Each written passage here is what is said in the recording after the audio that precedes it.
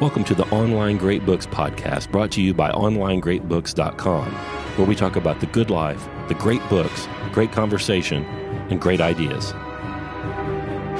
I'm Scott Hambrick. I'm Karl Shute. And today, on the Online Great Books podcast, we'll read this little book here from the young adult section. Look at that. $9.95, it says on there. Faraday's Chemical History of a Candle. Yeah, I got mine from Dover, and it was $14.95. This one's used. It was from the San Jose Public Library. I buy a lot of used books, on the interwebs, and so many of them are being sold out of libraries' collections. I don't know. Apparently, I don't know what libraries are for. Oh, no, I know what they're for. Do tell. They are gathering spaces. For walkers? For whoever. For their community centers, their gathering spaces.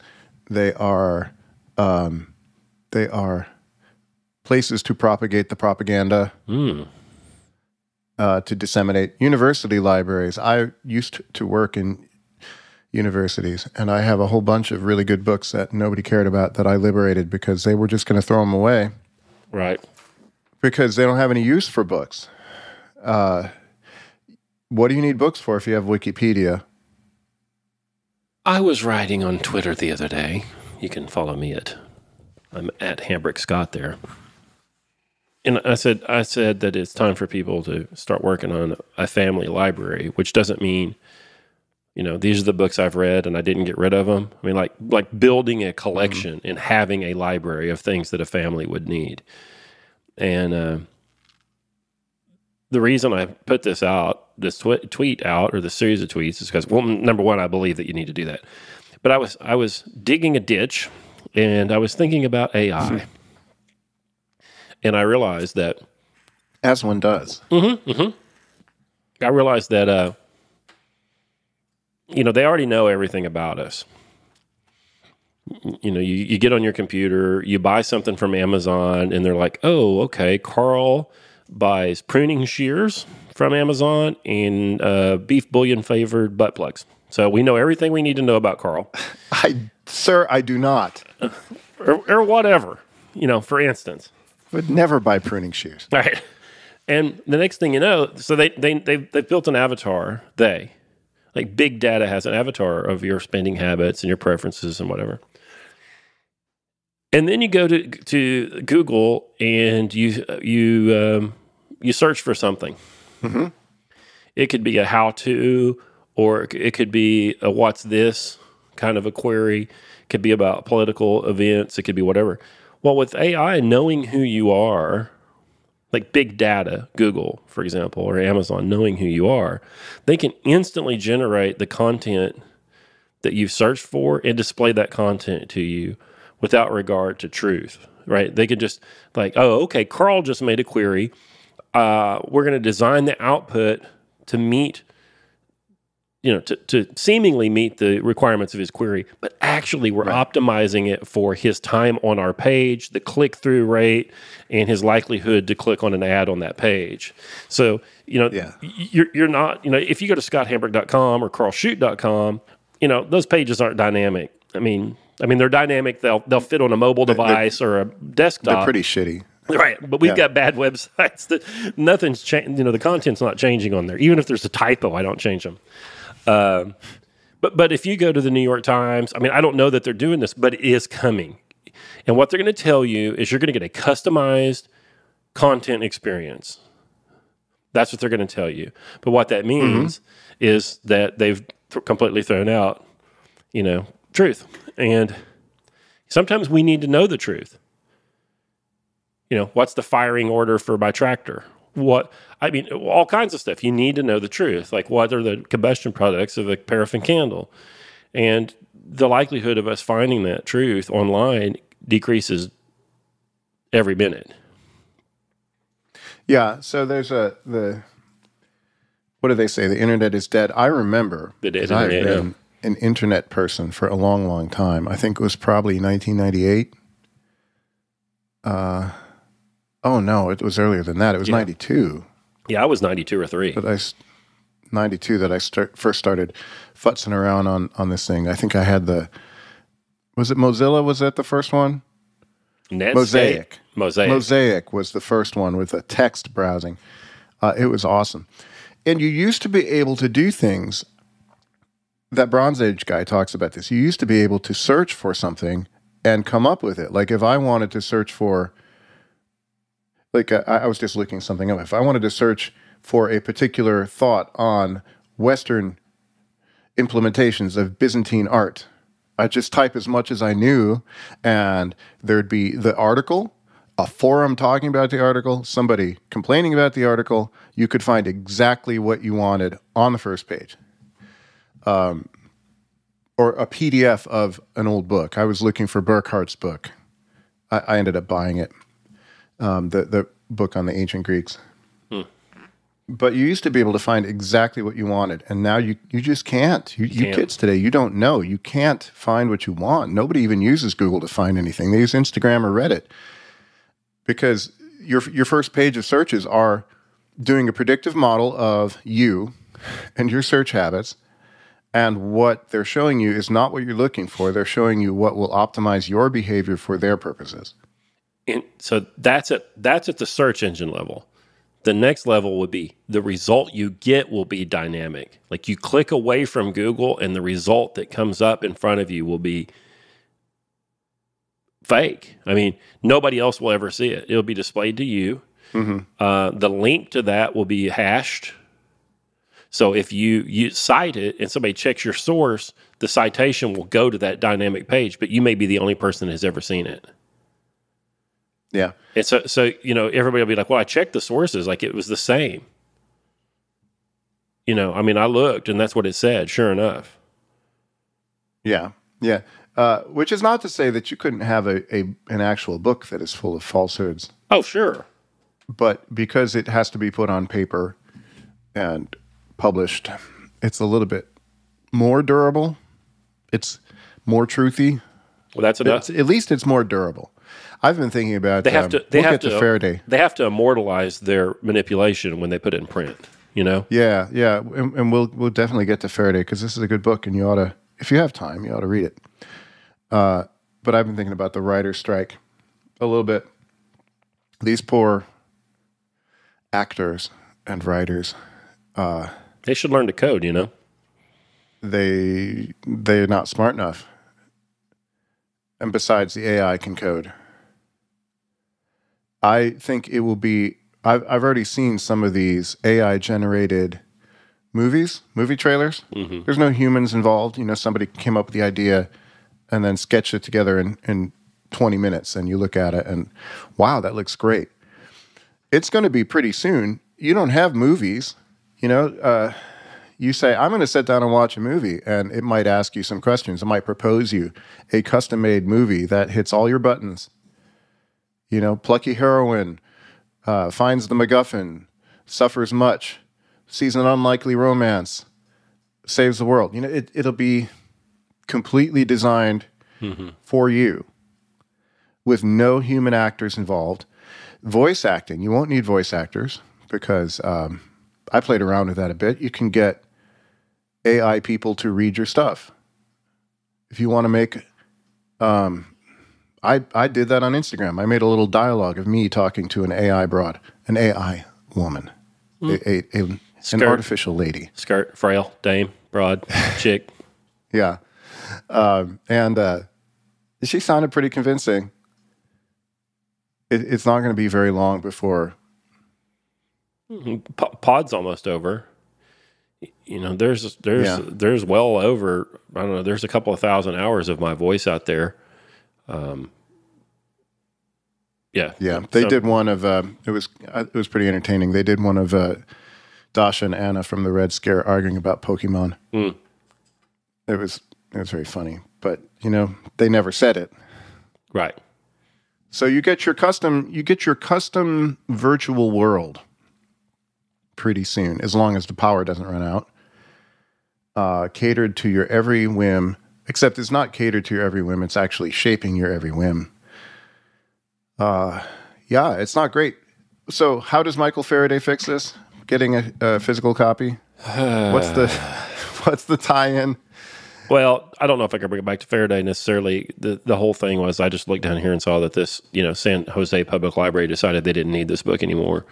And they're wrong. They do need this book. This book right here shows you how to rebuild that piece of the world.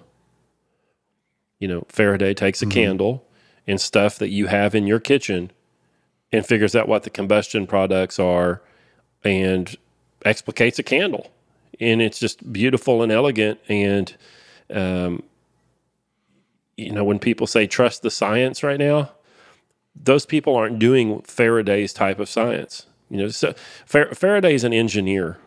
Like today, he would be called an engineer. Mm-hmm. He's a very practical guy who gets candle wax under his fingernails. If he's gonna work on candles, in investigating a candle, he works with candles and his intellect and a few things that are at hand and does amazing things. It's just so elegant and wonderful.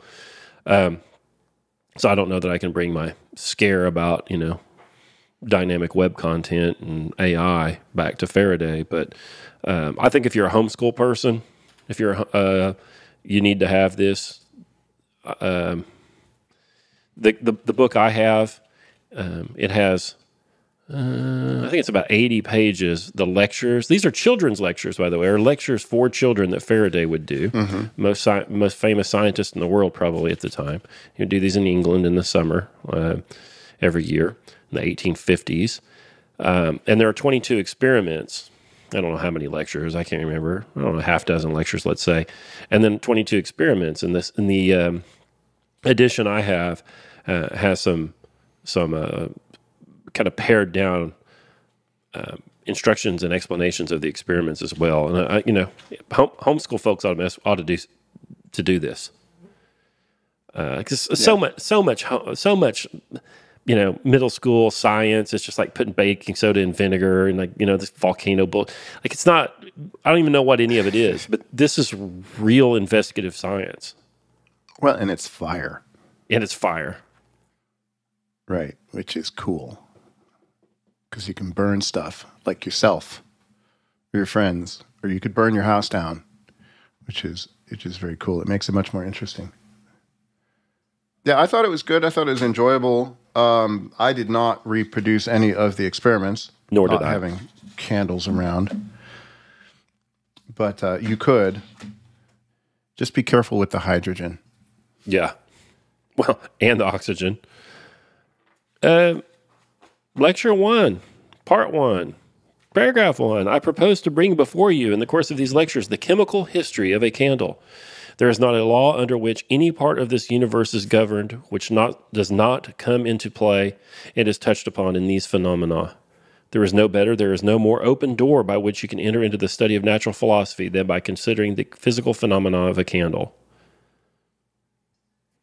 Mm-hmm. Yeah, so the history of a candle, that's an interesting word. Why pick history? The chemical history. We would say chemical composition or something. Yeah. I didn't look that up on OED, did you? No, I didn't. History is like, history originally means researches, but comes to be what happens over time. I don't know. It's kind of dynamic. What's going on in a candle? There's a lot of action in a candle. I remember when I was much younger, we had a class in high school, anatomy and physiology, and I hated it. It was boring. I got an A, of course, but I wasn't smart enough to get straight C's. But it was boring. It's like drawing those little potato pancake drawings of a cell. This is the nucleus. Here's the cell wall. Here's the RNA. There's your mitochondria, the powerhouse of the cell. And it was terrible. And it became much better when I studied it 20 years later and found out that really everything in there is in battle with everything else. There's a whole lot of action going on. It's not a static thing. It's the cell wall is like it's like a war zone, and then it's made out of cholesterol, and you have like the fat feeling, the stuff that likes fat that buries its head in there, and the tail goes out the other way, and it was pretty interesting. If you just told me, well, the products of the combustion of the candle are water and carbon dioxide, boring, boring. But no, here's fire. Let's start from zero. How do we know anything about what's going on in that? What is a candle? What's it made of? Let me show you a candle. Here, let me light it. It seems to me, even in my aged state, it seems to me that it's... Andy Baker called me a boomer on Instagram. What? He called me a boomer. He's 41. He's a child. And then he accused me of being a boomer. What did you do? Dare you. I double posted a response to him. Oh. And so he made fun of my technological ability. He's telling you wanted to make sure he paid attention. But for me, having it be practical, dynamic, by which I mean talking about all of the things that are actually happening. I don't know. That makes it more exciting to me. Yes. Rather than, a formula showing you the chemical products. Big deal. Yeah, seeing that it happens. And then, like he says here at the beginning, there is not a law under which any part of this universe is governed, which does not come into play. It is touched upon in these phenomena. Yeah. It's a microcosm. He just starts off and tells you, I kind of wish he had said, this ain't about candles, guys. This is about every darn thing in the universe. But we can't hold the universe in our hand and do experiments on it in the kitchen, but we can start with this candle. Yeah, you got to start somewhere. You're always going to... Okay, all right, so I'm going to go off on a tangent here. All right. It's like, dear listener, it's like when you drop into the Iliad and you're immediately in this fight between these two guys and you don't know who they are and you don't know why they're fighting. It starts in media res, starts in the middle of things. Well, that's the way that you have to do any research. You can't start from the beginning. You have to get dropped in somewhere. So here's the candle. But you're better off, the closer you can get to the beginning, the better off you would be, I would say. If you could get there, what would be the beginning of science? Well, metaphysics. But in terms of physical investigations, a candle's about as close as you can get to the beginning. Okay, so metaphysics. Very good. Aristotle says all knowledge comes through the senses. You can't start with metaphysics, much as you would want to. Metaphysics, first philosophy, the knowledge of the causes. You only get to the causes. You're using them all the time, but you only get to your understanding of the causes backwards. You're going to start with something like a candle and end up with the unmoved mover. Fair enough. Unless you have an angelic intellect. But it's best that you start with a candle and not a Wankel engine or something. Sure. Or even an ordinary science textbook. Yeah. Which gives you a bunch of propositions to remember. Let's just talk about a candle. Everybody knows what a candle is, right? Don't you know what a candle is? Well, in case you don't, he tells you, here are a couple of candles commonly called dips. They're made of lengths of cotton, cut off, hung by a loop, dipped into melted tallow, taken out again and cooled, then re-dipped. And then he talks about like the physical form of the candle and how elegant and amazing it is. And it is. It is. Yeah, the wax, the tallow, the stearin, the whatever they're made out of, has a melting point. Duh. And they're so elegant that this candle, the diameter of that candle when properly made, means that the outer part of the candle is below its melting point, but the outer part of the tip of the candle will be below the melting point, and the center will be at the melting point, and it forms a pool of molten fuel right about the wick. Which, if it didn't do it, you couldn't make a candle. Which, if it didn't do, you couldn't make a candle. So these greases, these oils that set at room temperature, that solidify at room temperature, and then melt. I don't even know what the melting point of tallow would be. I mean, it's just one of these elegant, some might say coincidences, that allows the candle to work. You know, if a burning cotton wick would not get hot enough to melt the candle, then there would be no fuel. It would burn the wick down to the fuel, down to the solid fuel, and then that would be the end of that, and it would smoke, and that would be the end. If it melted at a lower point than it does, then you would have lamp fuel, and you would have to have a lamp. That would have to be your technology. You couldn't have a candle that you carried around. You would have a fuel that was solid, and then you warmed it with your hand or something, and then it would liquefy, and then you could have a lamp. So, yeah, well, so who cares about candles? Well, you care about candles, dear listener. I mean, it probably one of the lamp and then the candle. Without that, you have to go to bed when the sun goes down. You know, without that, there's no civilization. You know, there's no people sitting in rooms and having symposia. You know, you're at the mercy of the day and the night cycle.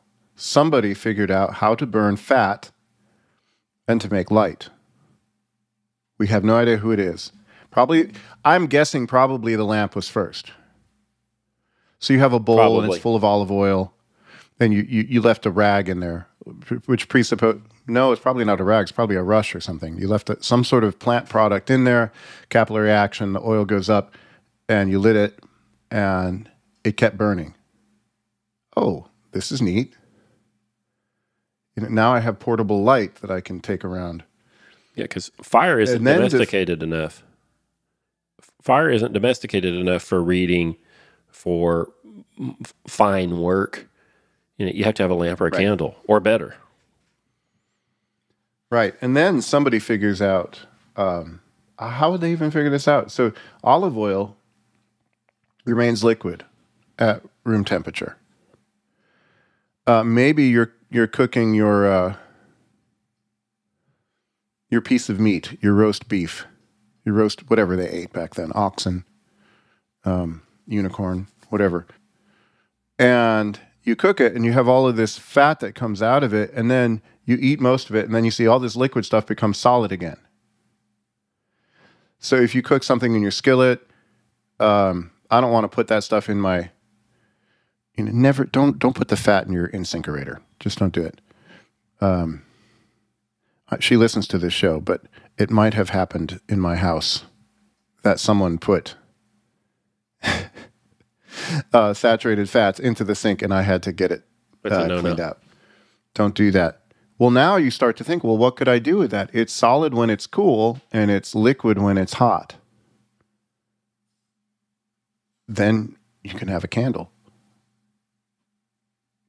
It's amazing. You know, it's frustrating to me. The response to a lot of this stuff from too many people is, so what? There are wonders around you that you should just be gobsmacked every time you see it. Like a candle is a miraculous thing. That's why they use them in church.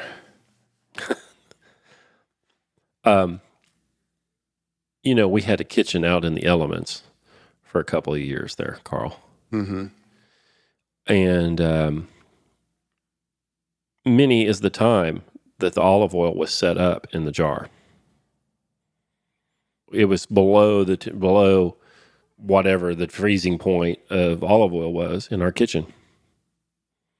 Mm-hmm. Yeah. Oh yeah. Yeah. That's different. You know, we keep bacon grease in a little container that says grease on it, And that just sits on the stove, and it's got a, I don't know, it's 4 inches across. You can just take a spoon and dip out that solid bacon grease and put it in the skillet and then melt it. Yeah. The olive oil's in a bottle, and when it sets up, you're just, there you go. You're done. Stuck. No olive oil. What is a spoonful of olive oil like? What is solid olive oil? That could be a delicacy. Could probably sell it to Russians. Yeah, happens a lot. Yeah, we got coconut oil because we are seed oil disrespecters, and it comes solid, but then in the house it's liquid.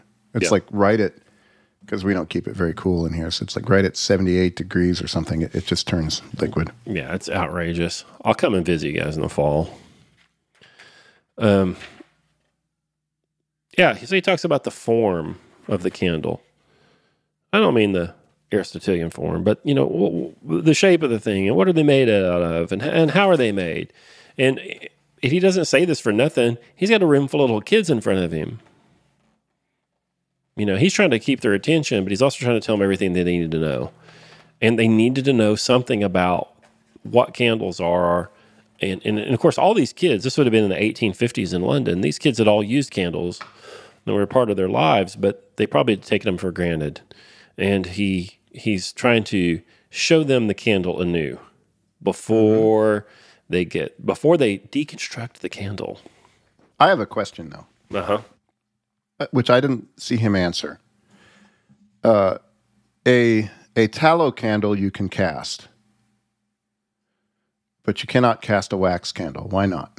I don't know that that's true. I mean, we cast beeswax candles over here. When he says wax, what is he talking about? I was thinking, is that does maybe the wax they had doesn't shrink when it cools? We have hell getting the beeswax. So it doesn't fall out of the mold? We have hell getting the beeswax candles out of the mold. They don't shrink either. We typically, daughter pours them, and we get the hairdryer and have to heat that mold up just a little bit to get them to release and get them to come out of there, because it doesn't shrink. It doesn't shrink. So maybe that's it. Not appreciably, anyway. Not appreciably. He says some controversial things here. He shows some Japanese candles that they have that a very fine lady has brought him. In my book, this is page 14. I don't know what your page numbers are. I have here also a substance brought from Japan, since we have forced an entrance into that out-of-the-way place. So you have like primitive globalism there.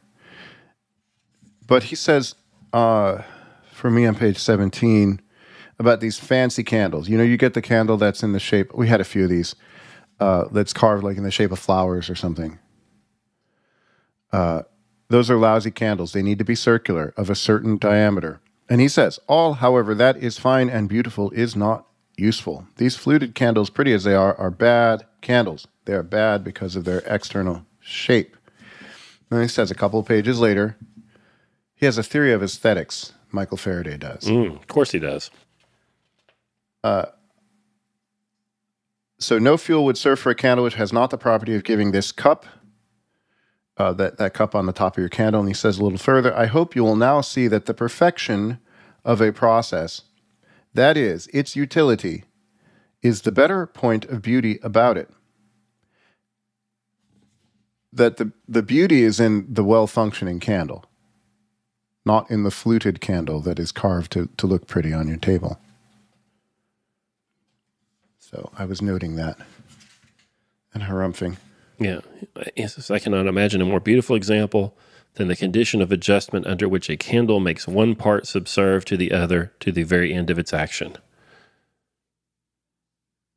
A combustible thing like that, burning away gradually, never being intruded upon by the flame, is a beautiful sight, especially when you come to learn what a vigorous thing flame is, what power it has of destroying the wax itself when it gets hold of it, and of disturbing its proper form if it comes only too near. Yeah. I think that's probably right, but it's hard to see. Have you ever gone car shopping with the ladies of your house? Yes. Have they ever said something like this? I would look cute in that. Oh, yeah. Which is a different aesthetic theory altogether. That there's some beauty apart from its function. Well, I don't know. I suppose there is. It doesn't matter what color things are, maybe. But when something is well-tuned and working correctly, it's pretty, I think. And if you can get yourself to see it, I think I think he's right about it. What do you not like about that? What's that? What's bumping you about that? What's bumping me is that sometimes beauty is not useful at all. So if this is your only aesthetic theory that things are beautiful which are functioning correctly, well, you're presupposing that function is primary. And he didn't say this, but some people have said things like this, that function is the primary thing, and you end up with brutalist architecture and just grossness. I don't think that's the case. I think brutalist architecture is the product of a malformed person. Sometimes beauty is the function, period. Or ornament is the function. Yeah. But it's certainly go ahead. It's certainly not in a candle, but it might be or it might be that overt beauty serves the end of certain things, like cathedrals or portraits. Yeah. So for me, it's okay. So there's a metaphysical structure to this. There is. To talk of a function of a human being, well, what is the function? So eventually, for Aristotle, the function of the human being is contemplation of the good, of the first cause. That's what humans are for. Mm-hmm. That would be the most beautiful, and it's completely useless. It transcends use. It's not a use case, it's just contemplation. All sorts of things that get you there are functional because they serve the function at the end. If there's no function for the end, there's no function, there's no mediate function. You know what I mean? If you don't care if you win, then there's no function to the parts of your army. But then, so Thomas says somewhere that beauty is that which delights when seen. And the delight, I think, is probably more than just its function. So you look at the candle, it's, oh gosh, what a well-functioning candle. It's brilliant. It's so beautiful. Yeah, but I think there's more to it. Yeah, well, if delight is the purpose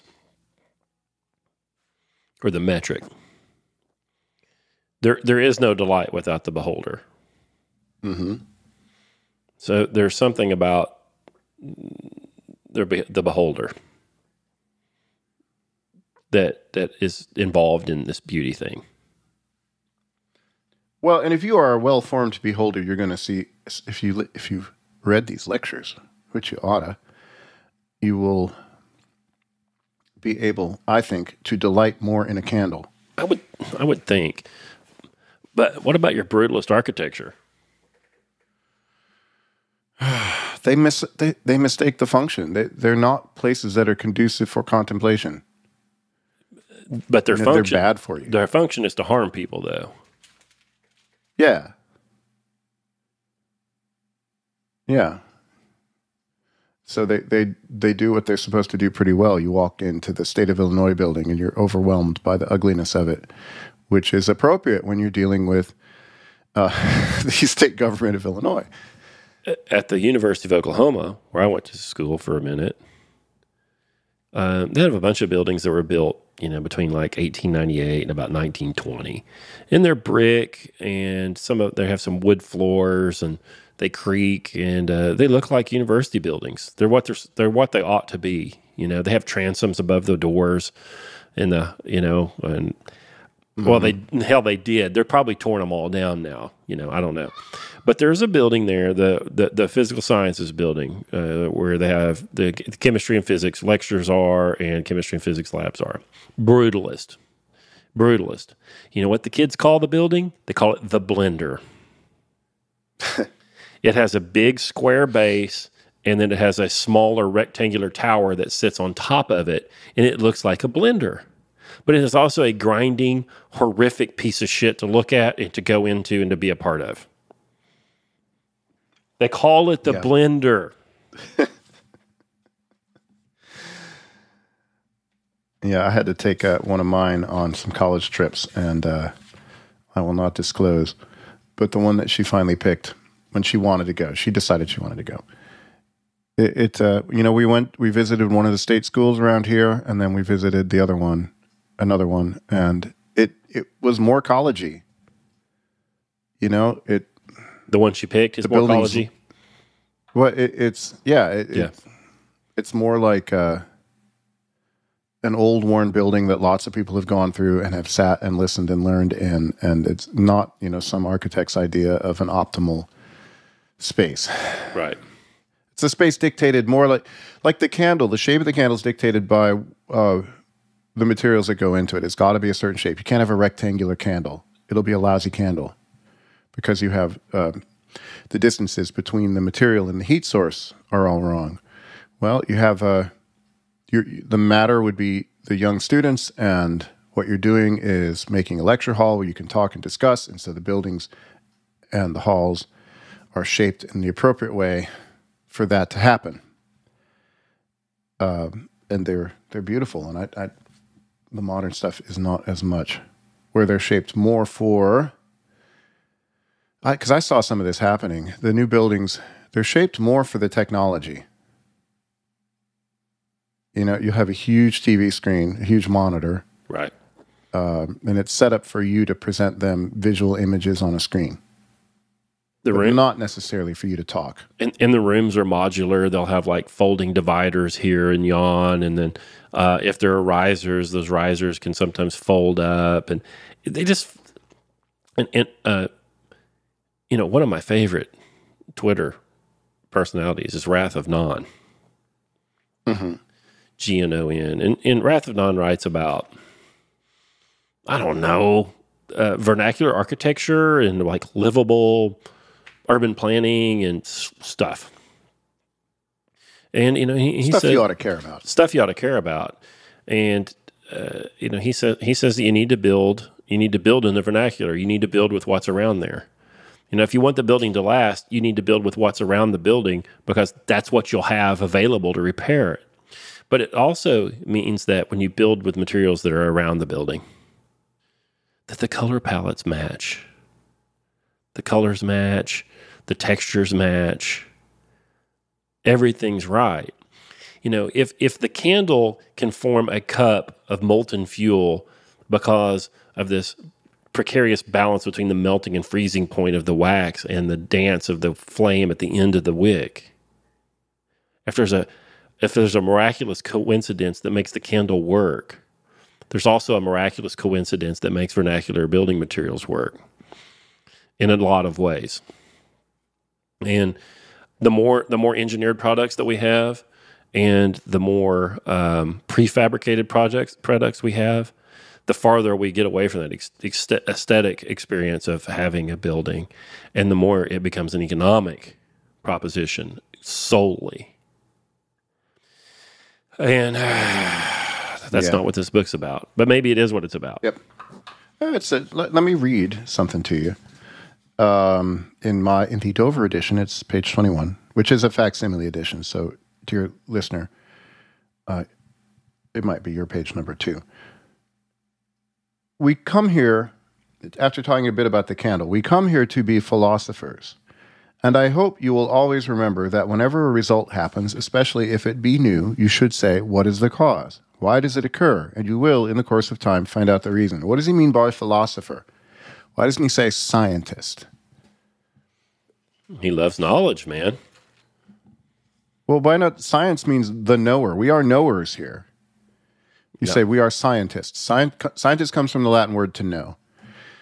Philosophy comes from the Greek word Greek words meaning lover of wisdom. You know, he's loving. He's not. No, I mean it's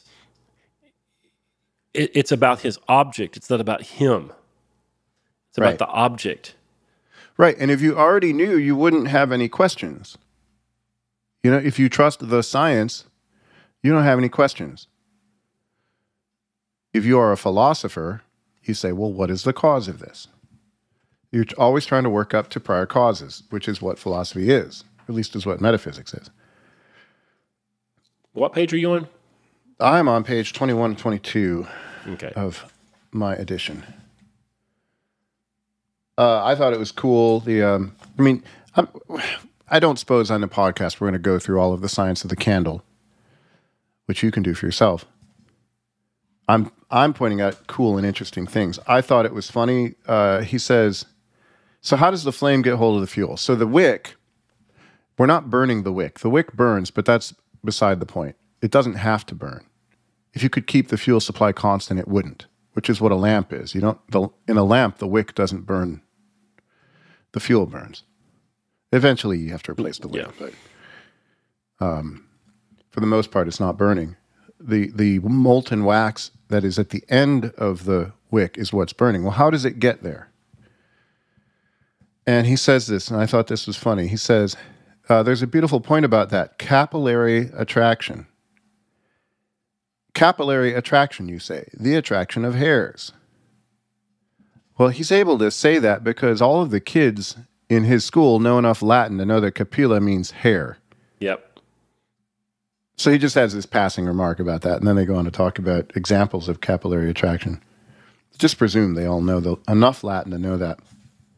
Yeah. Phonics is what we use to take the chunks of a word apart and then figure out how to sound it out. Latin is what you use to take the chunks of the word and sound out the meaning. Yeah. That's good. That's good. Latin's really good for that. Yeah. We have, by the way, at Online Great Books, which you could join by going to onlinegreatbooks.com, I don't know, and sign up for /podcast and get on the waiting list. We have some people that are reasonably active teaching themselves Latin and Greek, which is what gentlemen used to know as a prerequisite. I saw the Harvard entrance exam from about 1890. And I know a little bit more Latin than I know Greek, and I don't know enough of either of them. And these were involved Greek questions on this test, which was just to get into college. Whew. Yeah, that test is unfair. Well, no, not everybody. Very few people would have gone to college in those days. And the ones that would were expected to know a whole lot of stuff. It doesn't mean that everybody knew Greek and Latin more than now. But it wasn't a... Colleges nowadays seem like a jobs program or a... Maybe. Something. You know, everybody needs to go to college. Why? Why does everyone need to go to college? Well, for the experience...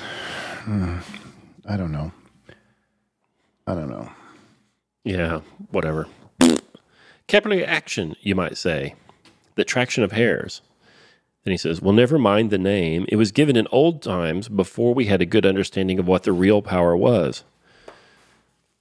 Well, by the time Faraday gets hold of it, they know that there's a surface tension that causes the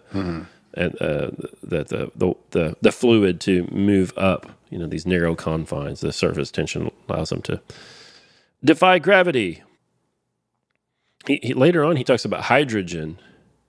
Mm-hmm. You know, born of water. Born of water. He says, you know, he spells this out. You know, I love those little.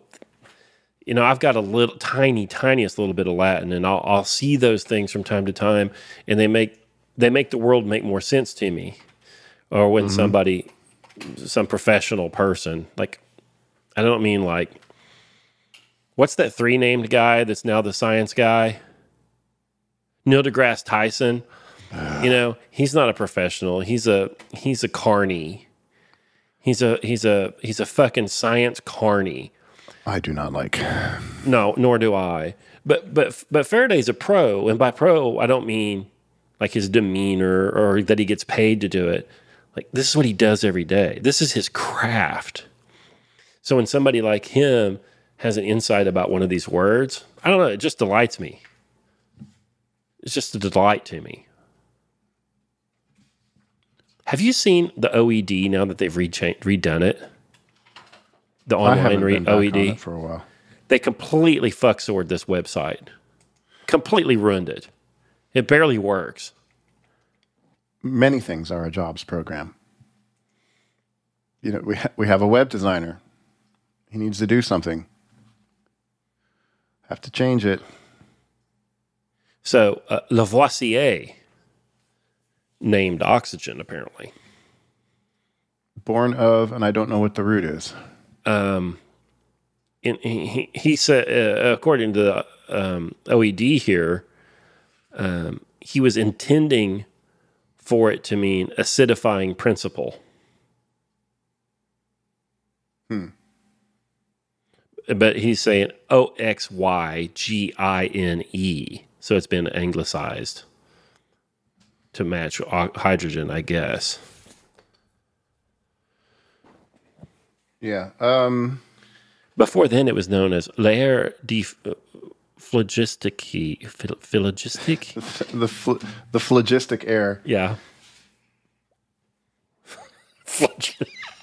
I love all that old You have to quasi-alchemy make sure you stuff. You have to have a sufficient supply of phlogiston. So I learned some stuff. I learned that flame comes from the little bits of soot in the air. Yeah. I have questions about this, Karl. Yes. So he wants to know where. Well, the first investigate. Well, first of all, his first investigation is to just hold the thing and roll it around in his hands and look at it, and then he catches one. He lights a wick and he watches it. And he can actually skip this experiment because everybody's done this. They know what a candle looks like. So he goes into the form, and then he talks about the pool of wax at the top, the cup, he calls it. And then he says, gosh, how does the flame even work? And then he says, then he does a little work with capillary action. And then he says, but why can we see the flame? And I think he actually says something about an alcohol flame, you can't see it. I believe that he says something like that. But he's like, how can we see this? And he says that we can only see the flames when solids are heated. Yeah. I don't think that that's true. You know, we excite gases and have neon lights. We have, I don't know about an LED, are they heated or are they just excited? They're excited at a low... Weird things happen in those diodes. Yeah. And electrons are doing things. An electron is excited and a photon's emitted or whatever. So some of these things, I think the modern bug man would just poo-poo it. He'd say, that's simply not true. Actually... I mean, I caught myself doing it. I caught myself saying, Mike, some shit lights up that isn't solid. Well, the alcohol flame, there is a flame. There is a flame, but it doesn't emit the photons. Well, it doesn't have soot in it. It burns clean. So you couldn't have flame be solely the heating up of solid particles. Doesn't mean he's wrong about the candle. No, he's not wrong about the candle. But where is it? Am I going to have to go find it? Where he says that that this actually comes from brightness of the flame, products of combustion. I don't know where it is. But he essentially says, it's a solid that's being heated that's causing the light. He heats a wire, he heats a metal screen, he heats some things up that then give off a light, and then eventually he gets a little bit of carbon and he heats that up and makes some light. Um, he has Karl. He has right opinion, but he does not have true knowledge here. Have you researched this further to see what the modern consensus is on the candle flame? No, I think that they would say, I mean, my 27-year-old chemistry minor says that, that certain elements, when excited, will emit photons. Carbon is definitely one of those. There were carbon arc lights and lime. They would excite lime with heat in light theaters, and so this is that is the understanding. The origin of limelight. That's right, but it doesn't have to be a solid, is what I'm saying. His understanding at that time was that it had to be a solid. Gases can be excited and they emit photons. Whatever. I want to point something out on 33 in my book. So he's playing around with, I don't know, it's like cotton on a stick or something. Spirit of wine. A little spirit flame. He says, I have here a flame. It is not a candle flame, but you can, no doubt, by this time generalize enough to be able to compare one thing with another. Uh-oh. Modern people can't fucking do that. I know a lady who's 6'2". Women are generally shorter than men. Well, actually, I know. Yeah. Yes, there are many such cases of the inability to generalize. And he's presuming that these young kids, I don't know if there are any girls, there probably weren't, are able to generalize from one thing to another, which is you have to get the universal. You have to be able to get the universal from differing situations, or you cannot get knowledge. All you could ever get would be opinion, probably not even that. Yeah. You're just reacting to stimuli. So me griping about that isn't me just griping about people these days. Like, we're losing the foundations of thought that allow us to do these kinds of investigations. Yeah. Did you look up Snapdragon? I didn't. I did. I did enough to figure out what it was. Let's see here. Where is it? He says, so these are children's lectures. He's doing these lectures for children. He says, am I right in supposing that anybody here has played at Snapdragon? I do not know a more beautiful illustration of the philosophy of flame as to a certain part of its history than the game of Snapdragon. First, here's the dish. And let me say that when you play Snapdragon properly, you ought to have the dish well warmed.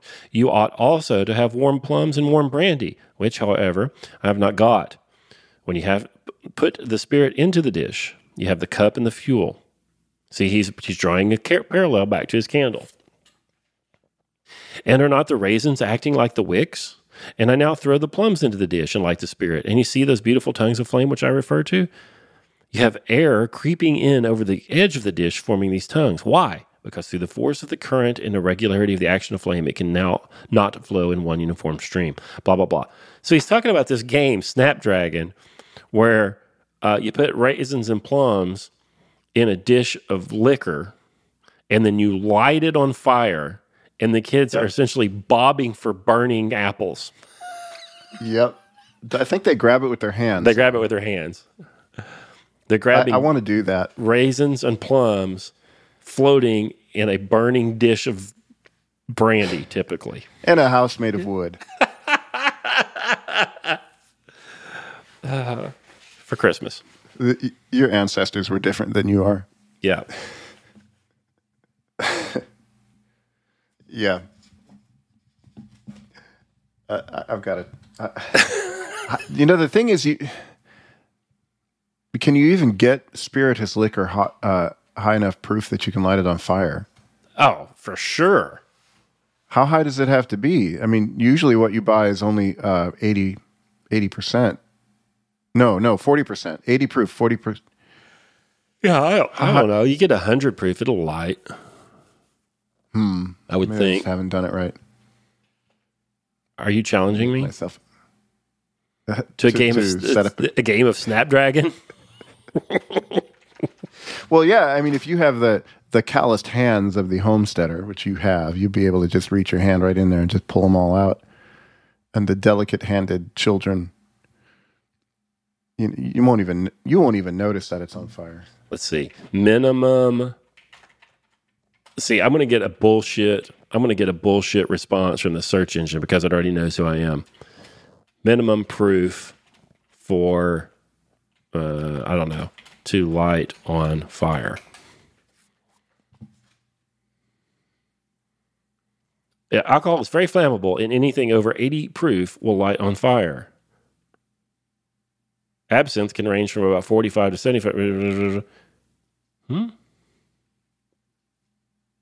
Some sources say that fires only start around 57%, 114 proof.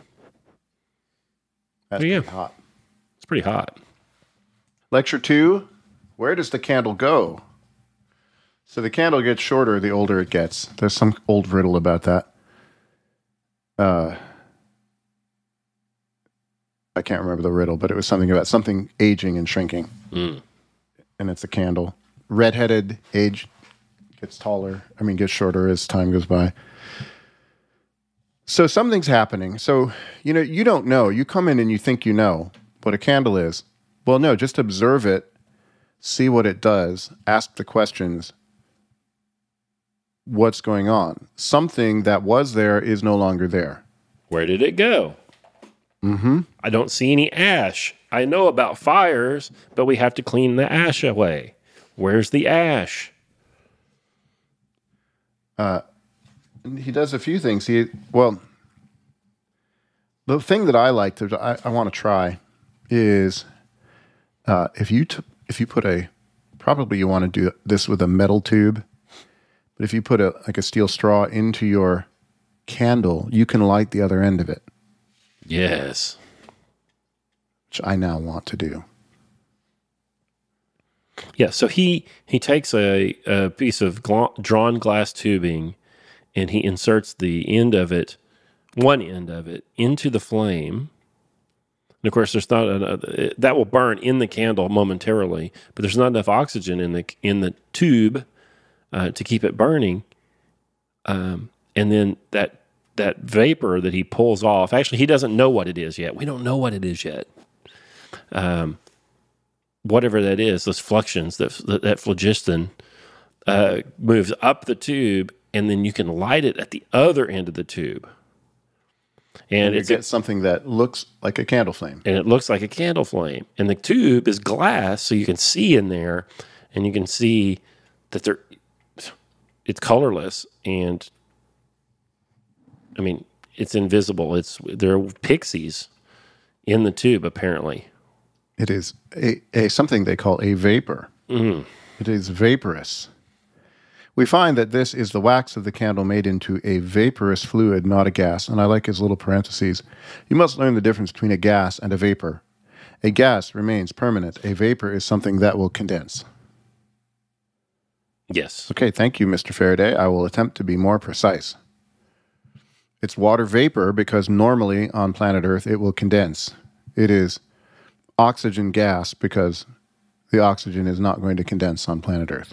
Yeah, and solidification is different than condensation. It's different because they're both the same thing, but the condensation happens in normal atmospheric conditions here on Earth. There you go. Yeah, he's a chemistry minor. I never went to my chemistry class. Well, I mean, that's not what the chemistry text would say. They would poo-poo a lot of this. You know, I would take these stupid science classes, and they would talk about Davy or Faraday or Boyle, and then they would find something like this that was a little distinction that we've now seen doesn't hold, maybe.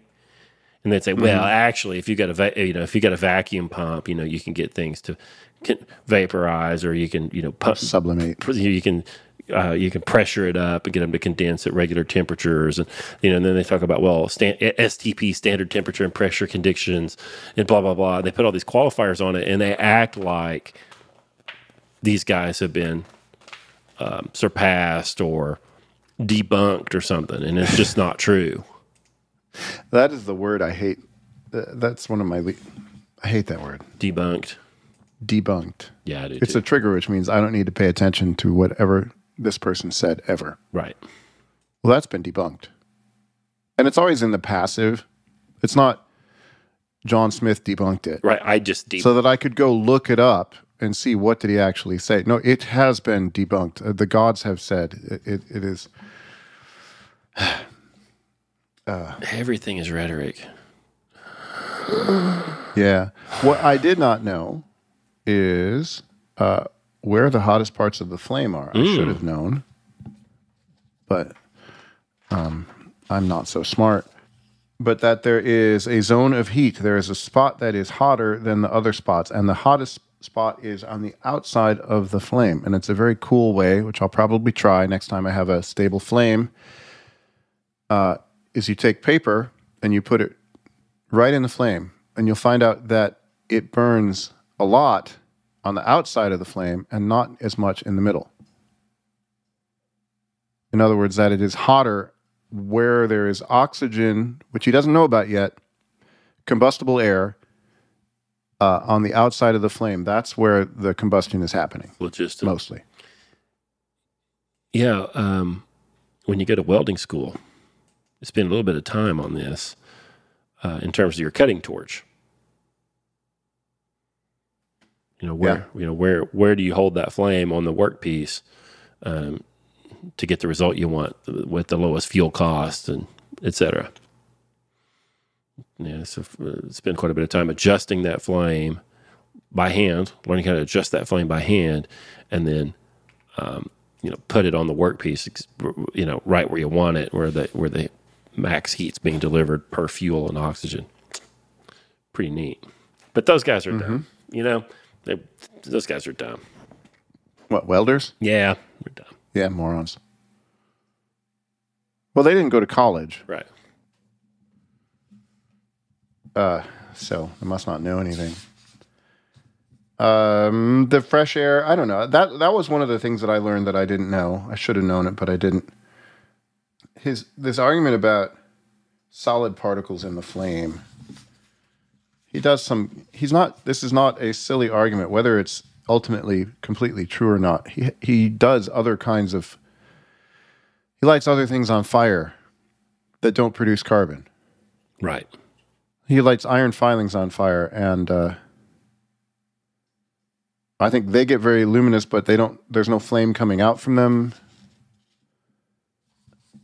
Yeah, so he's generalizing, he sees iron filings are more like what we might call, I don't know, a spark, maybe. And he makes some observations about how those things burn, and then infers from that there must be something like the iron filing in the candle vapor that causes that to be luminous. Later on, he burns some iron in pure oxygen and figures out something more about these solids, exciting solids to make photons. And there's a very good word you should know, effulgence. Effulgence, yeah. The effulgence of the carbon. Well, I don't know that he's entirely wrong. So if you look at the flame, where is the brightest part of the flame? It's not at the spot where you would have the most combustion, which would be at the bottom and maybe the edges. It's in the middle, where it is further from the fresh air and would have less complete oxidation of the things you're burning. Am I wrong? No. But meanwhile, he's doing all this for kids. He's showing them he's playing with fire, which is the greatest thing ever, and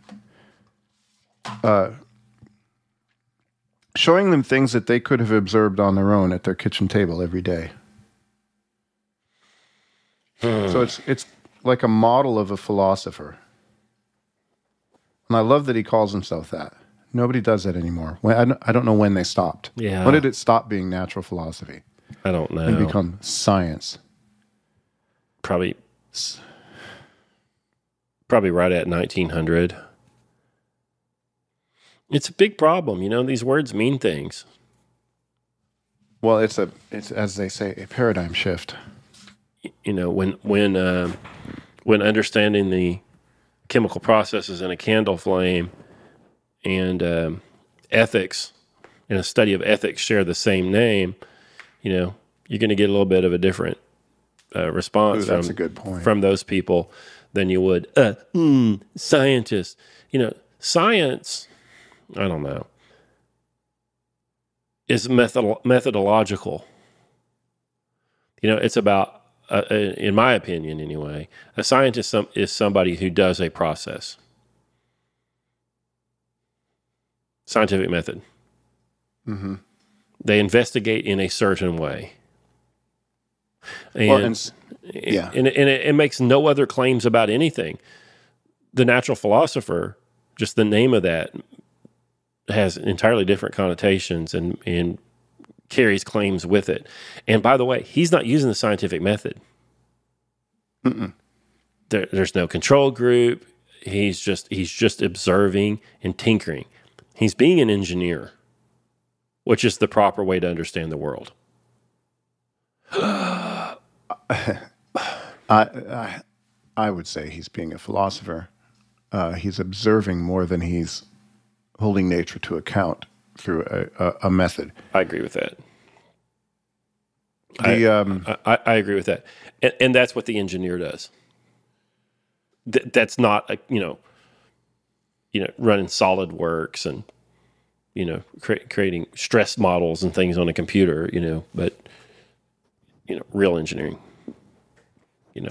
Isambard, Kingdom Brunel type engineering. I think probably that distinction between a philosopher and a scientist I think that's probably pretty important. I think I could come up with sinister reasons for it. Ethics is part of philosophy. Science, Faraday is doing what he thinks is philosophy. They're all under nature. So they're all ultimately one thing. They're all about one thing. You are a part of nature yourself. So the ethics determining how you ought to act is a part of nature. Well, no, if we divide it from science, we break off science, this whatever science is, peer-reviewed stuff. Ethics is entirely unrelated. And so, this is Sartre. Oh boy. Existence precedes essence. You can be whatever you want to be. The determination of the human person or the candle or whatever has nothing to do with what you ought to do with the human person or the candle. So I think it's probably insidious, and I need to track down when it started being used. And it would be cool if any of these colleges that aren't totally gone change their science department to the Department of Natural Philosophy. They won't do it. There's this. I've told you this before. I've said this on this show before. I took a class called the History of Science at the University of Oklahoma.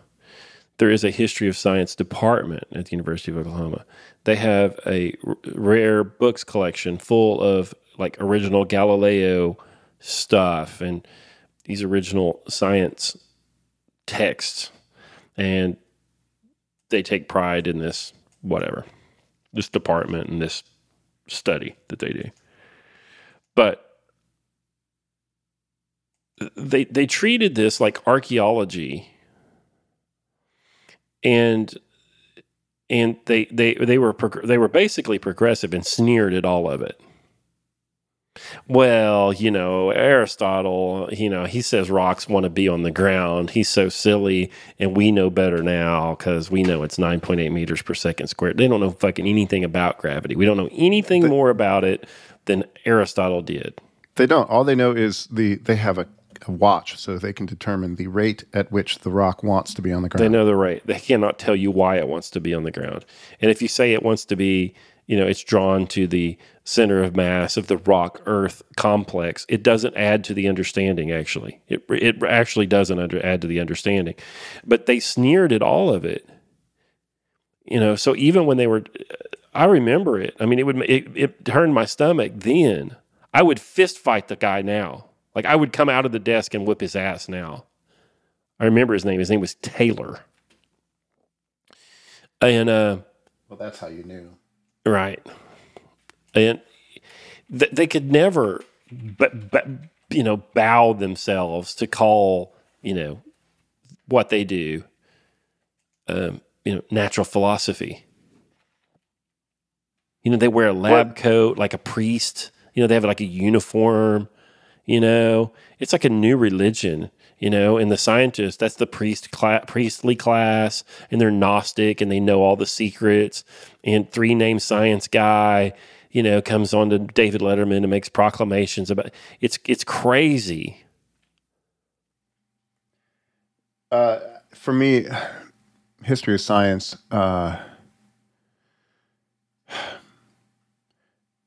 Okay, so what book is this from? I think it's Edmund Husserl. Something about geometry.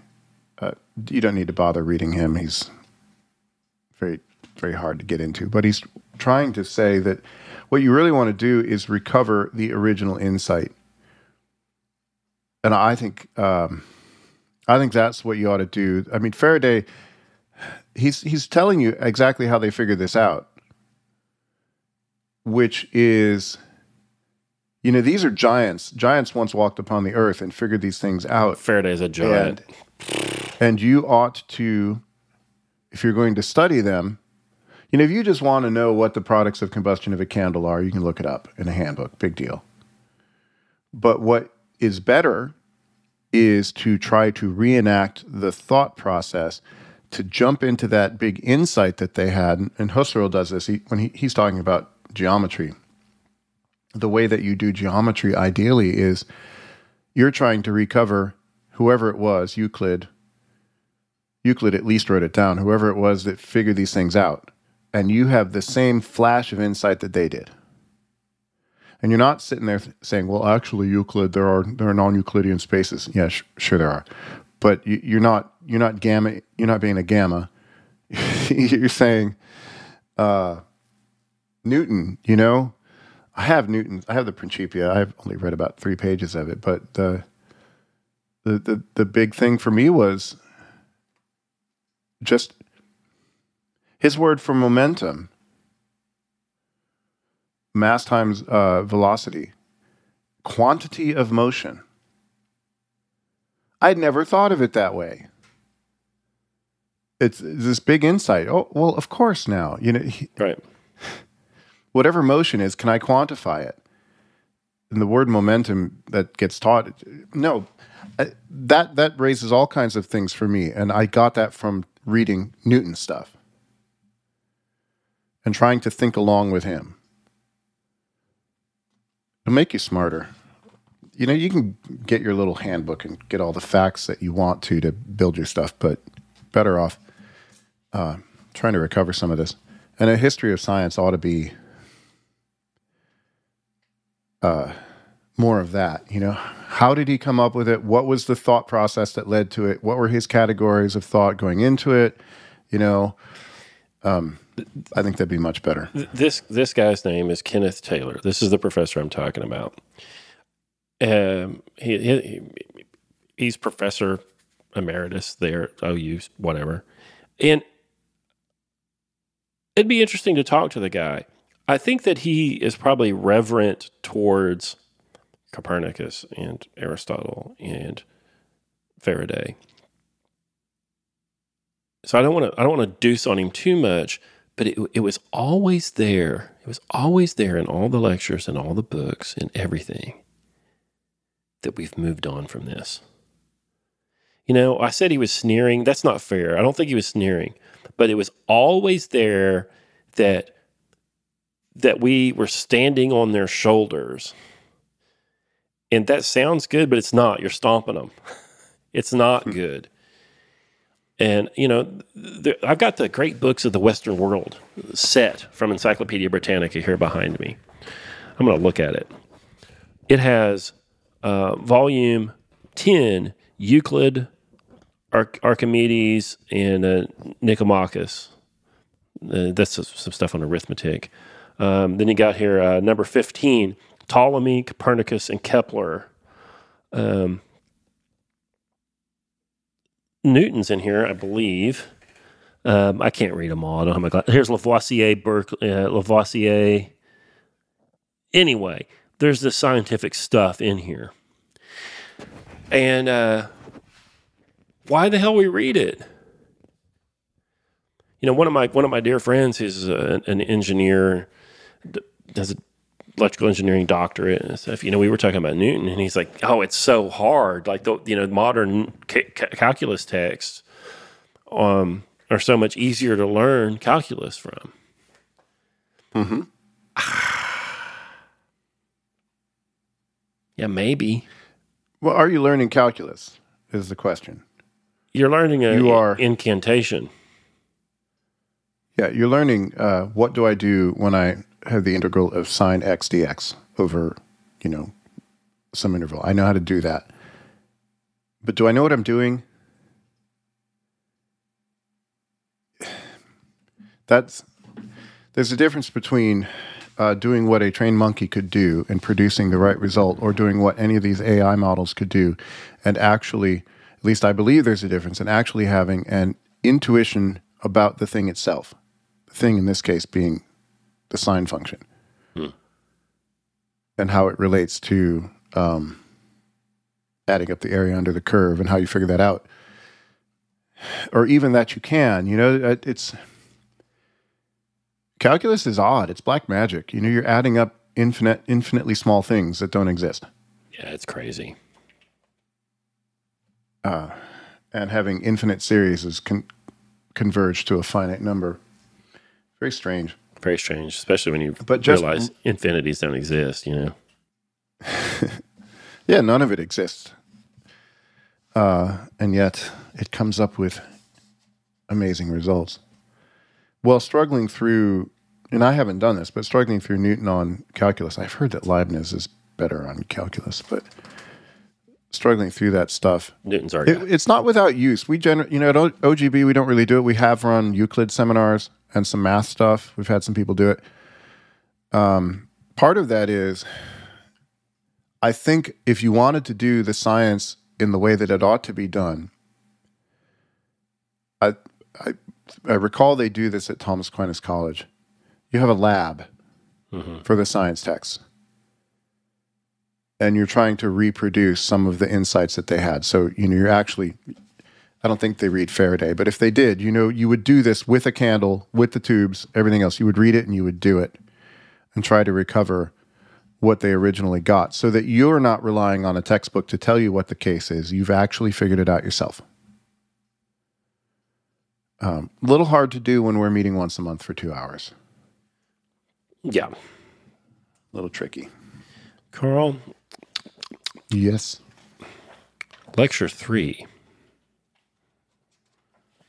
Oh, about 3 paragraphs in, maybe 4. Got a big, long paragraph there. And he says, he's talking about water. Because by and by, he elucidates here that the combustion products of this are CO2 and water vapor. He gets there. It's amazing, actually, I think. But we're at the water part, and he says water is one individual thing; it never changes.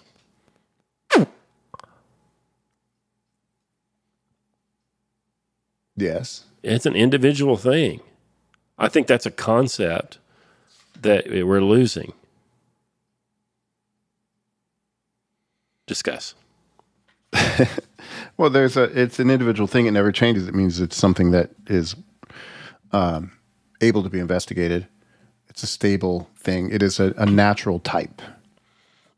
Uh-oh. There's a form of water. Yeah, it's a natural type, and it never changes. And as such, it can be investigated. And because it doesn't change, it's worth investigating because your findings will hold. But I don't know, man. Like the idea that things are individual, immutable things things are immutable, unchangeable things. That's getting to be slippery, man. Loose and slippery, like Hume says. It's a presupposition for the possibility of natural philosophy. That there is something there to be investigated. What am I even talking about? If I'm doing a study of candles, there has to be such a thing as a candle. There has to be such a thing as the products of combustion. There has to be stuff. And I'm sure somebody's like, well, of course there are. Well, no, I mean, the conventional wisdom is things aren't real. I can make things whatever I want them to be. Just by believing so. Well, if that's the case, you'll never do any natural philosophy. You're stuck with. You're stuck under the veil of Maya. You're never going to get anywhere. There are things. They can be investigated. They have properties. They endure. That might lead you to tricky questions like, well, why are there things? Uh-oh. Why do they endure? Why is it that water is the same way always? If I can find these chemical properties today from this candle, are they going to be true tomorrow? What about whataboutism's killing us? And people will say, well, you've seen it. I used to make this point. I would stand up in class with a pen and I'd say, what happens when I let this go? It's going to fall. How do you know that?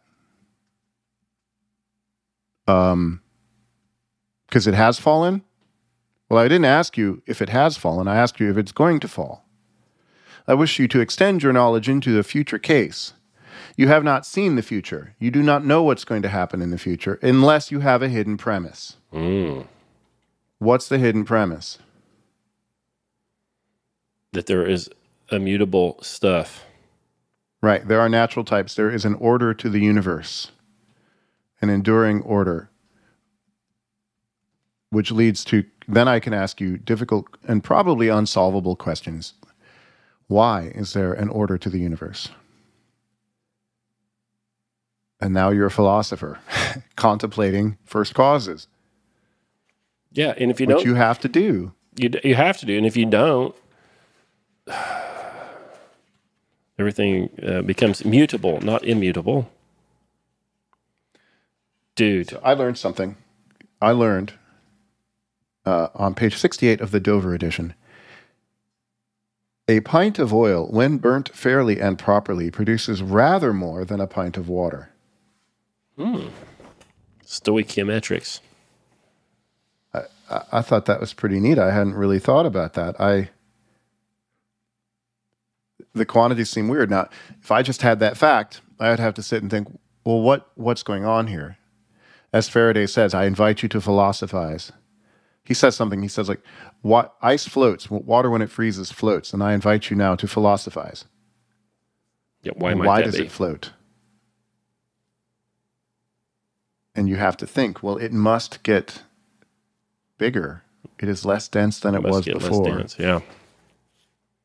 Or what's going on when I burn a pint of oil in my lamp? If I collect all of the condensation from the flame, I'm going to end up with more water than I had oil.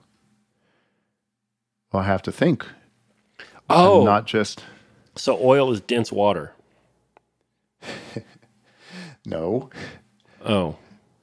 I don't think so. I don't know. I mean, if the water weighs... Does the water weigh more than the oil? Well, yeah, because water... Everybody knows oil floats on top of water. Okay, so you're getting more mass out of the fire than you had going into it. That's fascinating to me. Which means in the flame, you are combining something with the oil out of, well, the phlogiston, out of the air. And The phlogiston. that's pretty cool. Yeah. He fills a cast iron vessel with water, caps it tightly, freezes it, and he explodes it. Yeah. Take that, Bill Nye. Take that, 3 name. Pluto is not a planet, because Neil deGrasse Tyson said so. Oh, so you've heard folks that say that Helen Keller was a scam, yes? I've heard you say that. Well, I've been hearing more people say this on the interwebs. Like, she's supposedly deaf, but you can dance your fingers around in her hand, and she understands Marxism, and then she's deaf, but she has like an English accent. There were a few steps in between there. What the fuck Allegedly. were they? I mean, seriously, what were they? That she and what's her name, Sullivan, were able to communicate and teach her language through with one sense. Well, I mean, she could taste and she could smell, maybe. Through feeling, yeah. Yeah, rubbish. And then she has an English accent. I don't know. Did she ever talk? Yes. Oh, I didn't know that. Yeah, it's just utter rubbish. Utter rubbish. You know what else is rubbish? Stephen Hawking. Utter rubbish. They cart this veggie out there and then act like he's profound and then claim that there are black holes that like destroy information. And it's just because, Wizard Vegetable said so. And then they'll have an interpreter stand there like it's some sort of charismatic church, and he like grunts, and then she interprets him speaking in tongues, and then says all the. It's outrageous. It's one of the craziest psyops ever perpetrated. Unbelievable. But no, rubbish.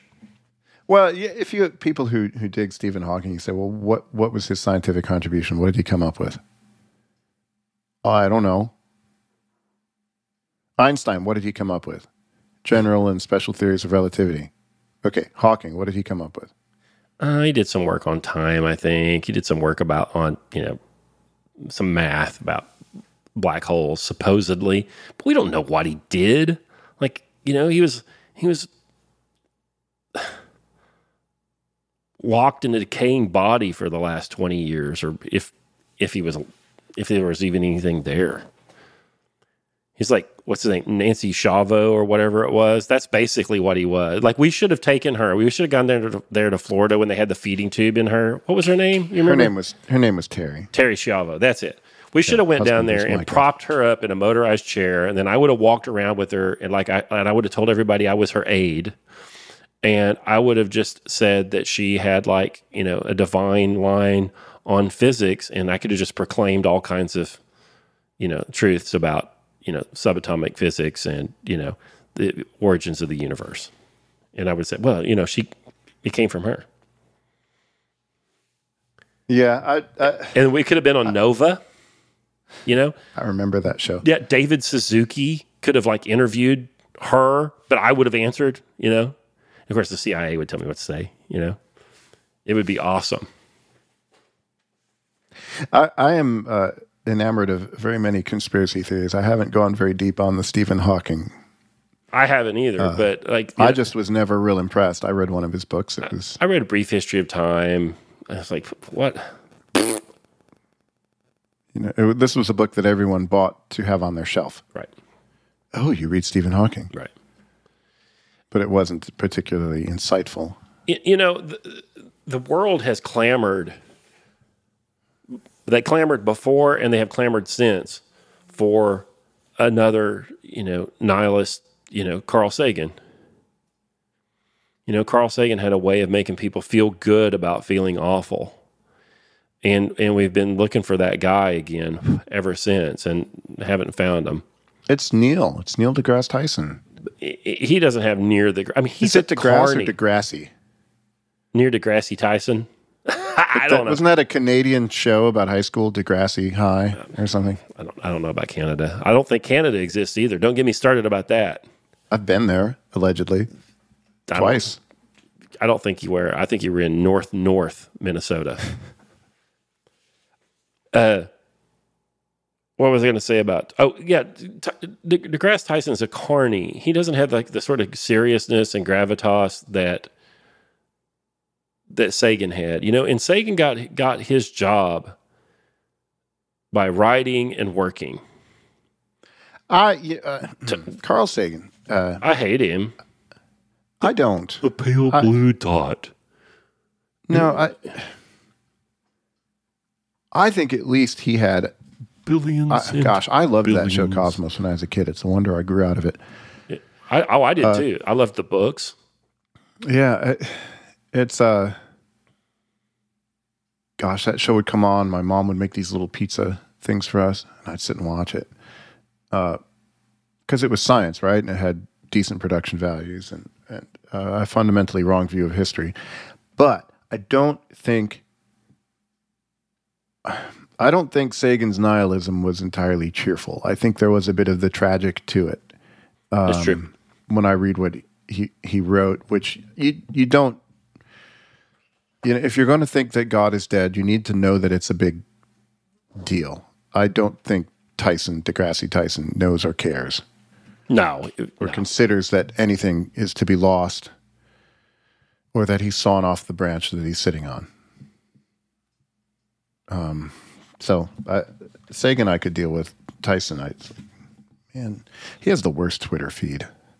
It's all just snarky. Yeah. Actually, I read the Dragons of Eden. That might be fun. Carl Sagan wrote about his idea of like the evolutionary origin of human intelligence. It's all right, but he's a mess. He's a mess. Do you remember what's his name? Bernowski? Context? Oh, there was another television series similar to Cosmos. Let me see if I can find it. No, We were a Cosmos house. We didn't watch other science. Jacob Bernowski, that was his name. Jacob Bernowski. He died in 1974. Gosh, so that show was old. The Ascent of Man. And, I don't remember that one. Yeah, it was a lot like Cosmos. And did you ever watch The Nature of Things? Mm-mm. Or Connections? Nope. I watched Civilization. That's a good show. That was all right. But that's not science. Connections was James Burke, I guess, and he would talk about, how all these different little scientific discoveries had, built upon each other, and then, somebody recorded somebody's voice on magnetic tape. But Bernowski, Connections, that Burke, those folks had a more of an optimistic view and held humans in higher regard than Sagan. I don't think that Tyson has a personal philosophy whatsoever. He is a recording machine, and people say things that he doesn't think are true, and then he says, well, actually, the studies show, and there's nothing there. Did you ever watch the Val Kilmer movie, Real Genius? No. A wonderful bit of 80s fun. It's about some 14-year-old or 15-year-old kid gets into Caltech. It's not actually Caltech, but it's Caltech. Right. And gets to work on a laser program where the big plot twist, spoiler, is in the middle. They find out that, the old burnout who lives in the steam tunnels figures out what they're building the laser for. Why would they need a mirror? for a targeting system. And so they're basically building a laser drone, which was the big moral quandary of this movie. And now, of course, we have drone killings all the time, and nobody seems to care. And I just remember the boss of Val Kilmer's character ran one of those science shows when he wasn't being a professor and taking government money to build laser drones. And the tagline at the end of the show was, "And remember, we know more than you do." That's right. That's all that matters. I love that movie. Young Val Kilmer. I just looked on my network storage device, and I have all of the Ascent of Man shows on there. Very good. Now, we philosophers, first of all, water, when at its coldest, is ice. Now, we philosophers, I hope that I may class you and myself together in this case. Speak of water as water, whether it's being it solid or liquid or gaseous state, we speak of it chemically as water. So that's all interesting. But for me, I just like his little aside there. Now, we philosophers, I hope that I may class you and myself together in this case. Well, what does he mean?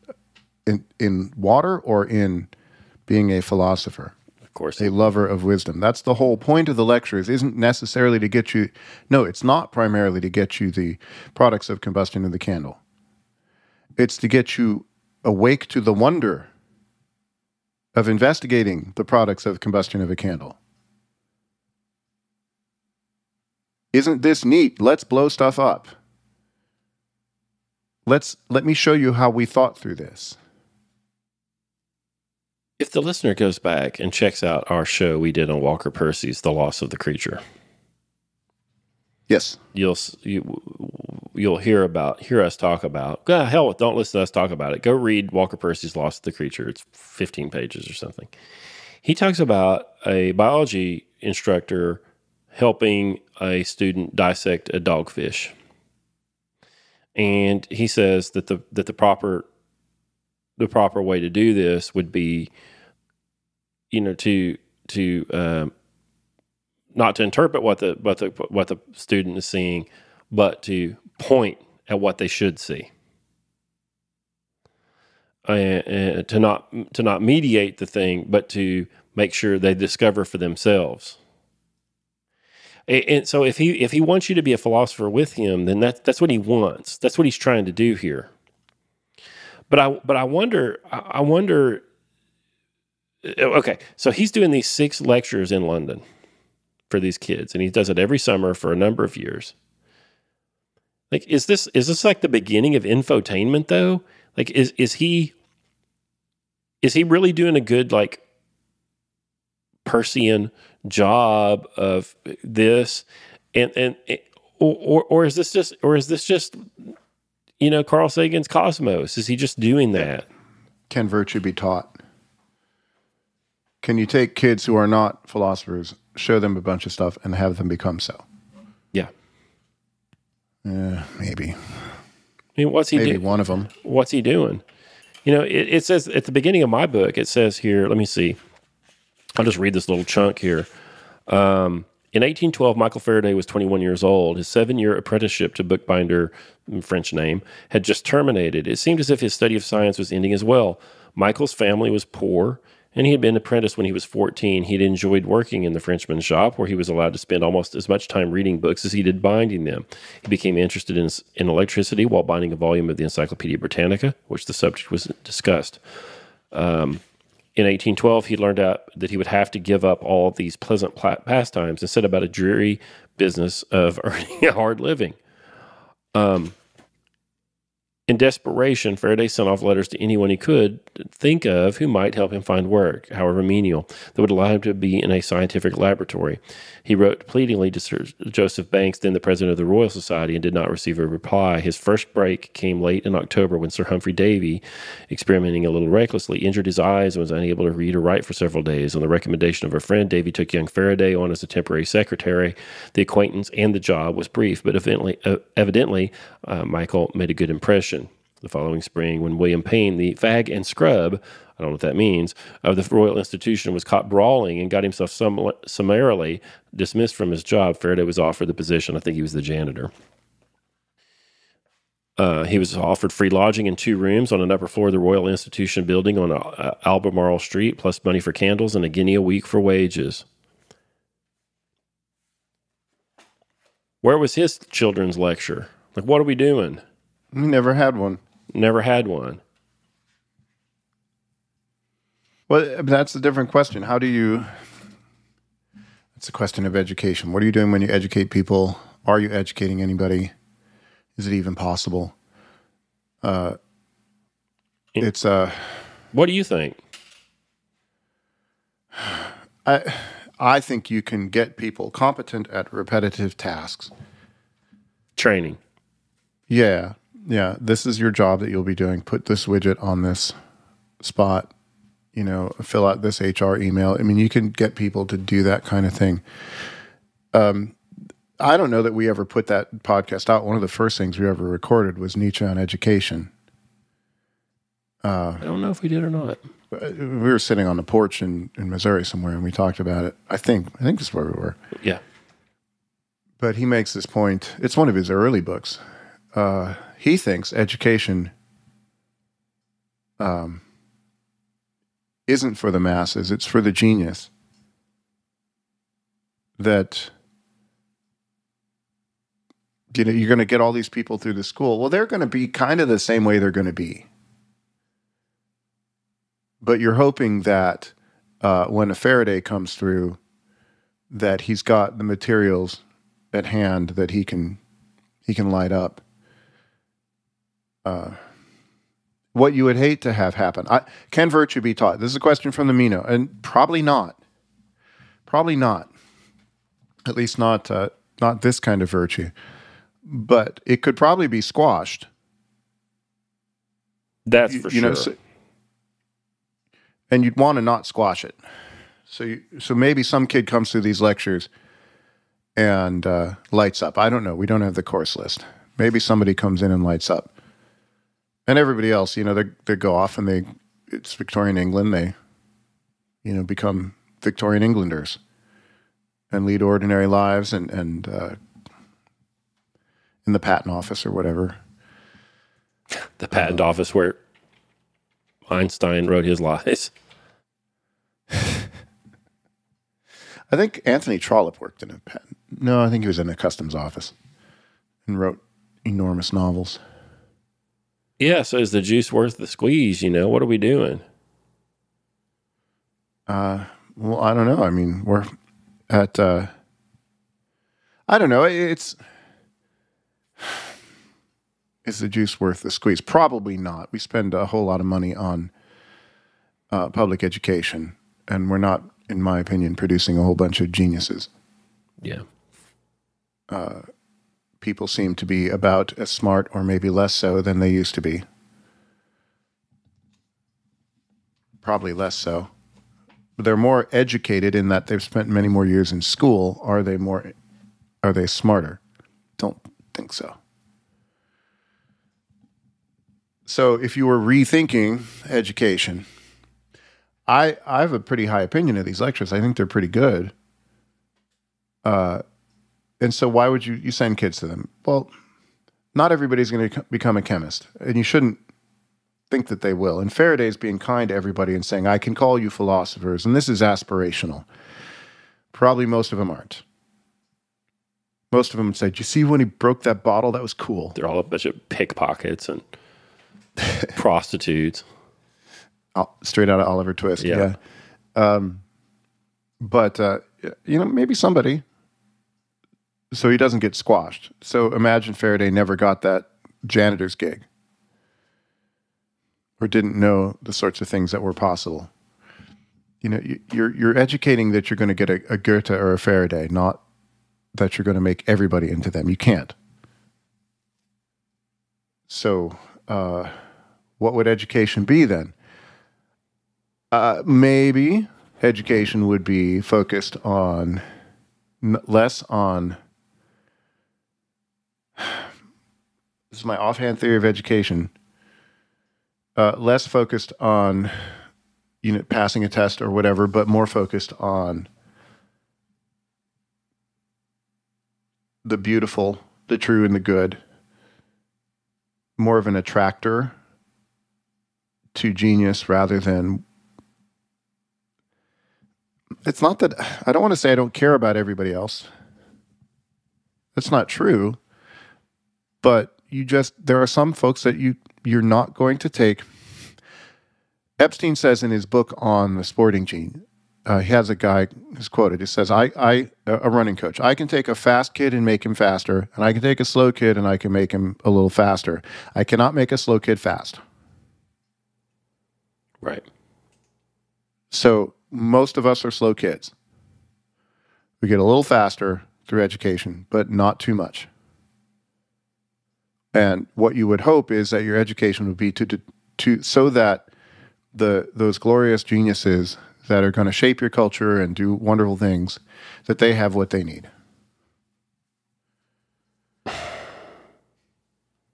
I was a slow kid. I mean, we all are. I mean, I don't know what I think about it. I think it's mostly wasted. But, like if everybody has to run and we can make the slower ones a little faster, then that's probably good. Mm-hmm. Yeah, but your mistake would be not your mistake, but a mistake would be when you think, gosh, if I just throw more effort and money at this, I will make the slow kid into an Olympic sprinter. No, you can't do it. You probably shouldn't try. You definitely shouldn't try. And you can definitely teach them to hate running through your efforts, right. I have So let's show you neat stuff about candles. This will be cool. Most of you will, it's like teaching people Latin. Yeah, it's good. You should learn some Latin. It's good. It'll help elucidate the language for you. Most of you will not become Latin scholars. You're not going to read Cicero in the original. You have to be okay with that. It's still worthwhile, I think. Their lives will be a bit better because they'll know some roots of words, and their grasp of English grammar will be a bit better. It's okay. It's okay to do things badly. Yeah, for sure. Chesterton, that was one of my favorite Chesterton quotes. If a thing's worth doing, it's worth doing badly. I guess I'm a little bit of a utilitarian, like, is the juice worth the squeeze? One of my heroes, I've mentioned Albert J. Nock many times, and I've threatened to read Memoirs of Superfluous Man for the show. He wrote an essay called The Remnant. Have you heard of this, Karl? I don't remember. You probably mentioned it. I don't think I've mentioned it to you. I reread it the other day, and he says the remnant's just a small minority of people that understand the world. They understand nature. They have proper metaphysics. They understand hierarchy. Understand, and that when everything's perverse, the remnant has to wait until the dangerous course is run so they can become influential again. I think that's right. So there are a few people. And then in his book, Memoir of a Superfluous Man, he says that most people are uneducable. He also says most people are trainable, but they're uneducable. And, I think that it'd be great to be able to interview the guy, but I think that maybe that remnant are the educable. I think that's probably right. But it's also okay. You're not, that's what humans are like. Right. So Dewey ain't wrong here, maybe. You know what I mean? But Dewey's cutting off the top. Dewey education, there's no room for the shining lights. Right. Yeah, but that's you're the just trouble.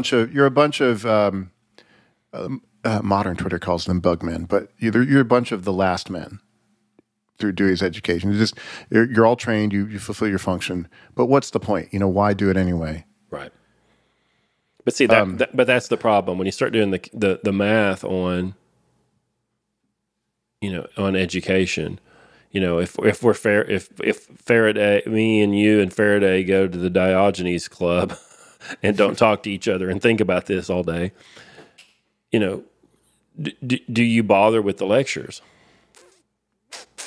No, he did. Well, he probably had fun doing them. Yeah, he did. He had to have done them for himself, right? Right. That's enough reason. It is enough. The glory of doing it, I think. And people are listening right now and saying, "Gosh, Amber, but you're reading these. I mean, they're immortal. Surely they've reached, whatever, someone." But even me, I'm exceptional. I mean, I know I am. I mean, I'm not the most exceptional. I'm not Faraday, but I'm more educable than some, and less trainable than others. But I didn't do any of these fucking experiments. Those are inverse, by the way. I know. But I didn't do any of these experiments. I mean, I'm just sitting back here in armchair, natural philosopherizing about them. Well, so I'm Black Pill. Not everybody's. I'm Black Pill, okay, bro. So not everybody.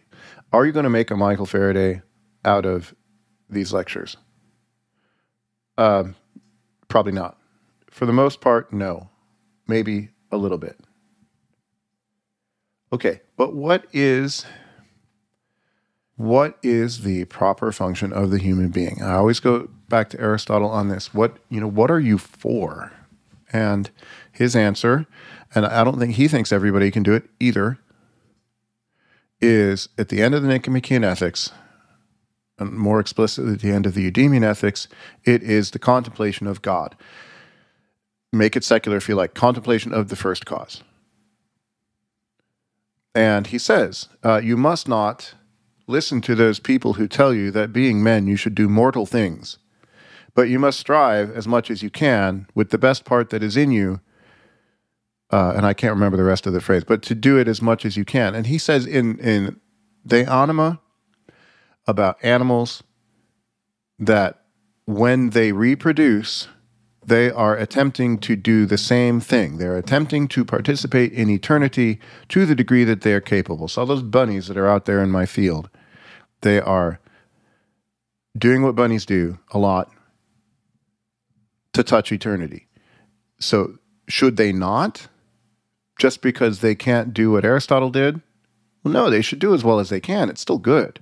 And so, the Fagin's gang from Oliver Twist, if they show up at the Faraday lecture, most of them aren't going to get much out of it. But they get something. But that activity itself is worthwhile for them. They don't need to apologize for it. That the good is in the doing. So I don't know that I would do cost benefit on that. I mean, he's doing these lectures for free. It's not like we're not setting up a public school system where a cost benefit might make more sense. But, you do as much as you can. I mean, we read these books and we run people through seminars. How much do you get out of it? Boy, it's a big problem. I don't know. You got something out of it. You get little, I call them thought grenades. They're these little thoughts that pop out, and now you think a little bit wider, a little bit better. It's not nothing. It's a good thing. It's a good thing, even though real geniuses are few and far between. It's still all right to read this stuff. That's my thought. Yeah, me too. And if you're listening and saying, well, I thought they were going to talk about this Faraday book and about chemistry. We are. Right. This is what we do. It's not a recap of the book. It's discussion born out of the book. Yeah, you should read it. It's conversational. Supposedly, Faraday gave permission to a stenographer to sit in on these, and that stenographer would have taken shorthand and wrote these down to as close to verbatim as possible. And I think that's the case. It reads like he's talking to a bunch of kids, like smart kids, good kids. Mm-hmm. And who would these kids have been? Come on. I hear Michael Faraday of the Royal Institute is giving some lectures in London on, the 9th of July, 1852, who's it going to be? Nerds. It's going to be MPs, kids. It's going to be, it's not going to be it's not going to be the groundlings. It's not a bunch of kids that paid a groat to get in the door and sit on the floor. But I think people should read it. It's a lot of fun. I don't know. Mine is only, 80 pages long, and it just reads. It reads great, and his thought process is brilliant. I just loved it. Oh, Karl. Yes. So yes. So he starts catching these vapors and gases, and some of them are lighter than air. Mm-hmm. The hydrogen, and he catches it in an upturned beaker. An upside down beaker. Mm-hmm. And then he pours it from an upside down beaker into another beaker, but it's upside down. Right.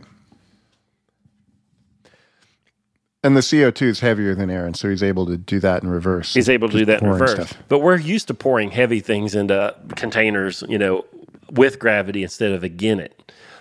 And I was thinking about that the test that they often the Twitterati often have women do, where they try to tell where the water level will be in a tipped over pitcher. The spatial reasoning. Yes. Did you not think of that when you saw the diagram? I did not. Hilarious. I didn't know if you pass steam over iron filings, you can get hydrogen, but I suppose that makes sense. Because what do you get from oxidation of iron from water? Well, it's going to take the oxygen from the water, which leaves hydrogen. That's cool. I like the mild warnings he gives about, this is in my book, is 86. Mr. Anderson, having now been able to get 2 or 3 jars of gas, we shall have a few experiments to make, and I want to show you the best way of making these experiments. These are with hydrogen gas. I'm not afraid to show you, for I wish you to make experiments, if you will only make them with care and attention and the assent of those around you. As we advance in chemistry, we are obliged to deal with substances which are rather injurious if in their wrong places. The acids and heat and combustible things we use might do harm if carelessly employed. If you want to make hydrogen, you can make it easily from bits of zinc and sulfuric or muriatic acid. With the assent of those around you. Right. Have you ever been in the lab where somebody lit off a bunch of hydrogen? It's like a gunshot. Yeah. That's just, be careful, kids. He shows these kids how to weigh gases. Awesome. He lets us know that muriatic acid was named because there used to be, it was thought to be an oxide of a theorized element, murium, which was found later to not exist, maybe. Mm-hmm. I don't know. That's 2 hours of it. I love it. Yeah, let me see if there's anything else I want to pull. Another thing I did not know. I did not know that if you just collect the air out of your lungs from breathing, you can put out a candle. I did not know that we got that much oxygen out of the air through breathing, through respiration. They figure out nitrogen, this inert thing that's not oxygen or carbon dioxide. Did you ever see the places that advertise high nitrogen air for your tires?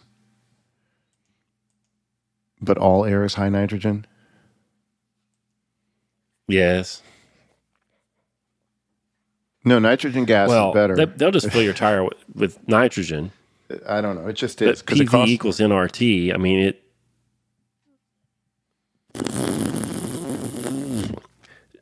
Lecture 6, he says, the reason I make these experiments in this manner is solely that I may cause the steps of our demonstration to be so simple that you can never for a moment lose the train of reasoning if you only pay attention. Yeah, and he does. And he just, and you could just repeat these steps over and over and over again for different things and figure out what their components are. You know, discover the chemical history of diesel, chemical history of paper, whatever. He says there later in 6, he takes some potassium, and he says, let me see, let me take a piece of potassium, a substance which even at common temperatures can act upon carbonic acid, though not sufficiently for our present purpose, because it soon gets covered with a protective coat. But if we warm it up to the burning point in air, as we have a fair right to do, and as we have done with phosphorus, you will see that it can burn in carbonic acid. As we have a fair right to do. Yeah, I think it's cool that it burns. I love that. Mm-hmm. It's cool that it burns. I did not know that it burns in carbon dioxide. You know, Carbon his dioxide right is to relatively investigate, inert. Karl. I didn't think about things that would burn in it. Yeah. Yeah, doesn't he gets his carbon dioxide from oxidizing marble, I think is how he does it, because it's just mostly CO2. Mm-hmm. Fascinating. Very cool. I never had a chemistry class like this. We were just being the textbook. Yeah. Oh, here's another elegant thing. So he talks about how elegant and crazy the candle is. Right, because of the melting temperature of the wax and the capillary action and the cup, you know, of molten fuel, and it's a solid fuel that's portable. It's just, and then in his investigation about carbon, he talks about how amazing. He says, suppose all fuel had been like iron, which when it burns into a solid substance. We could not then have such combustion as you have in this fireplace. Here also is another kind of fuel which burns very well as, if not better than carbon, so well indeed as to take fire of itself when it is in the air, you see. He breaks open a tube of lead pyrophosphorus. The substance is lead, and you see how wonderfully combustible it is. It's very much divided, and it's like a heap of coals in the fireplace. But why doesn't... Yeah. The fact that most of our fuels burn without a solid waste makes the world possible. I hadn't thought about that. I mean, if you burn... I hadn't either. If you had like really good charcoal, it'd burn to nothing. Yep. There'd be nothing in it. So does that mean if you run a steam engine with good coal that you don't have to sweep out the firebox? Well, I mean, ideally... You know, if it was perfect coal, it would just be CO2 and water would be all you would get from it. Of course, there'll be some minerals or whatever. Well, you know, your pellet stove, you burn 50-pound bag of pellets and you're going to get 2 cups of ash out of it. Mm-hmm. And that ash is actually mostly going to be mineral that the roots drew up from the ground into the sap. You know, it's going to be, minerals. It's actually not fuel. So what's left behind is not fuel. Yeah. Yeah, and then at the very end of this, he brings it all back and tells you, you know, we've been studying oxidation, and this is what you do when you breathe. You know, you're burning these nutrients in your body in oxygen, and because you do that, there's no ash in your body. You know, you can have a perfect exhalate. You know, the portion which is so changed is carried through our lungs by one set of vessels, while the air we inhale and exhale is drawn into and thrown out of the lungs by another set, so that the air and the food come close together, separated only by an exceedingly thin surface, and the air can thus act upon the blood by this process, producing precisely the same results in kind as we have seen in the case of the candle.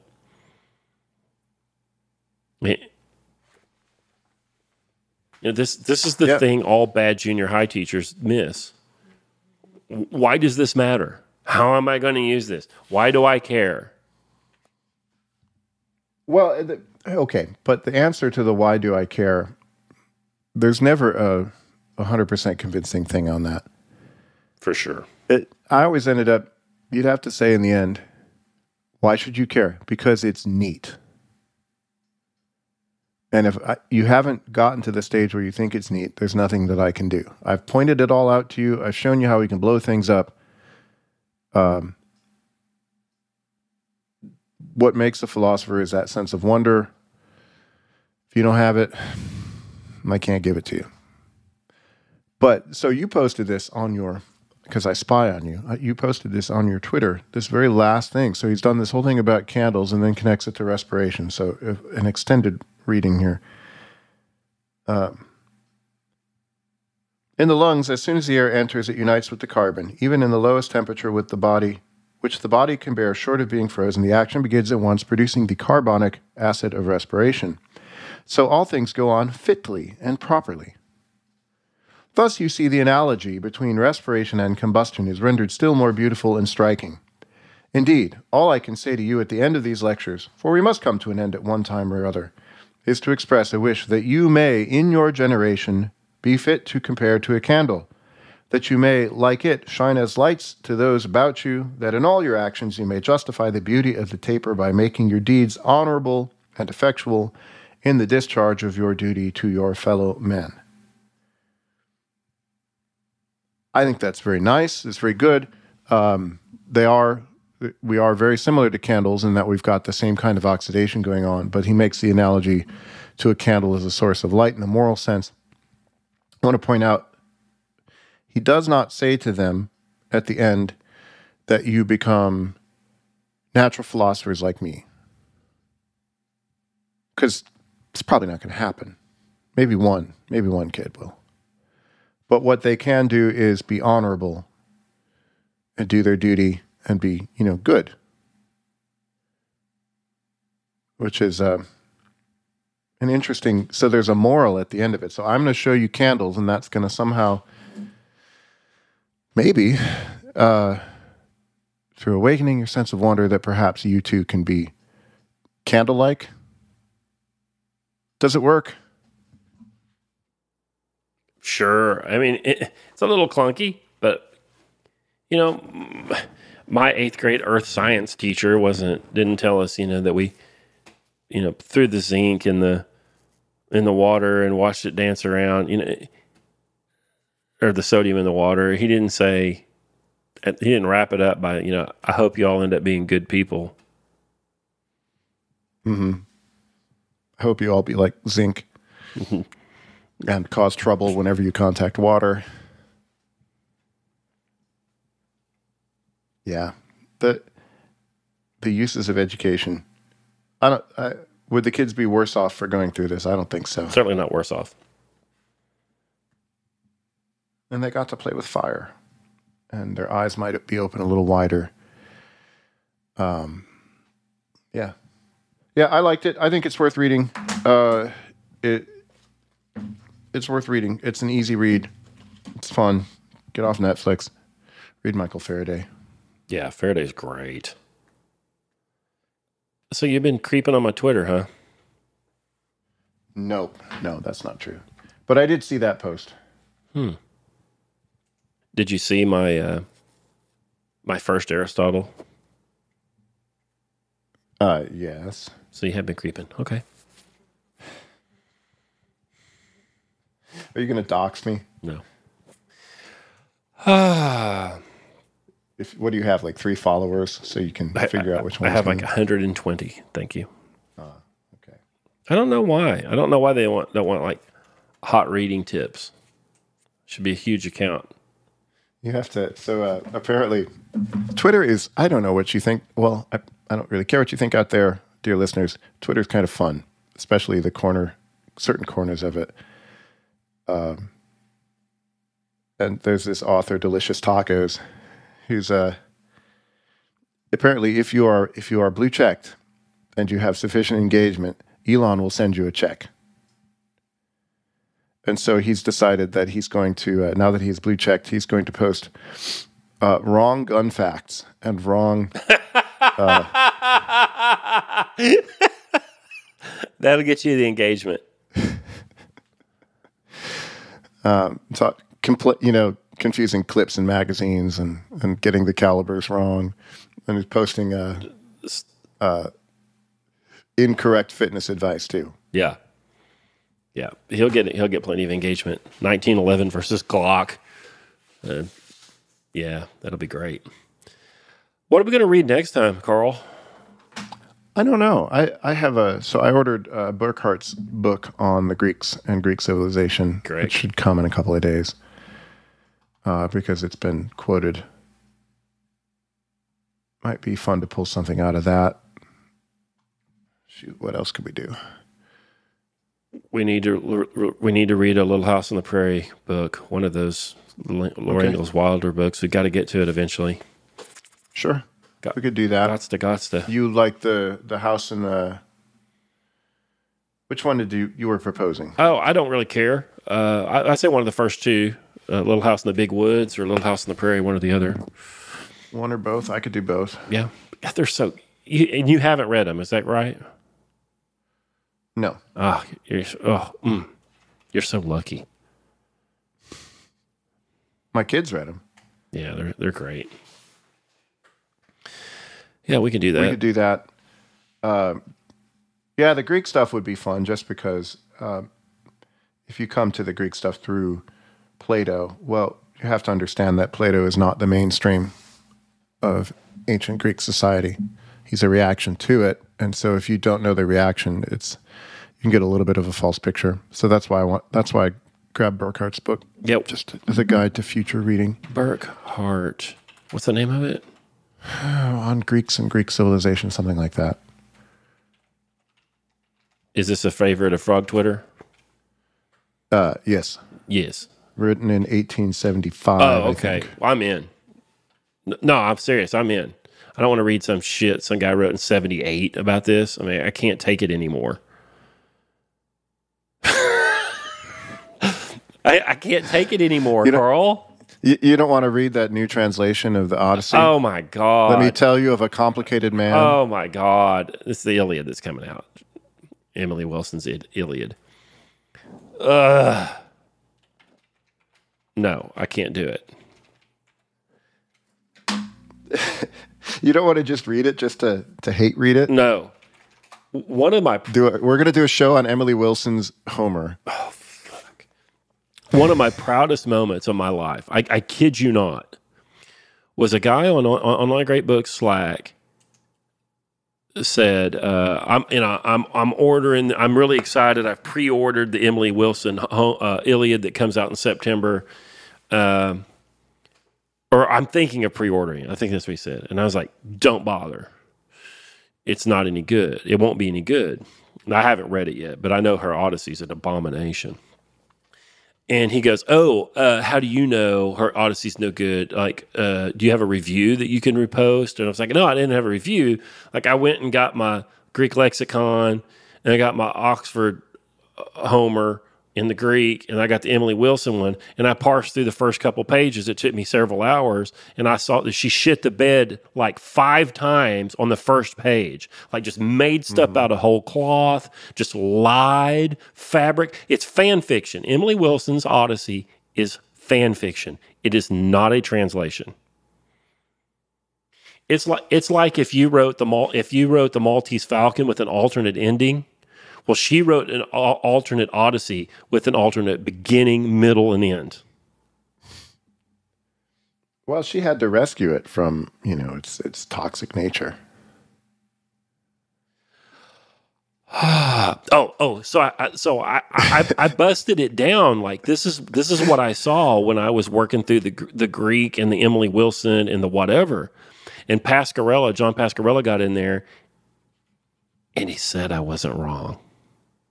He put a finer point on it than me because me working on Greek is real blunt. He put a finer point, but that I had not missed the mark, and I was in the right direction.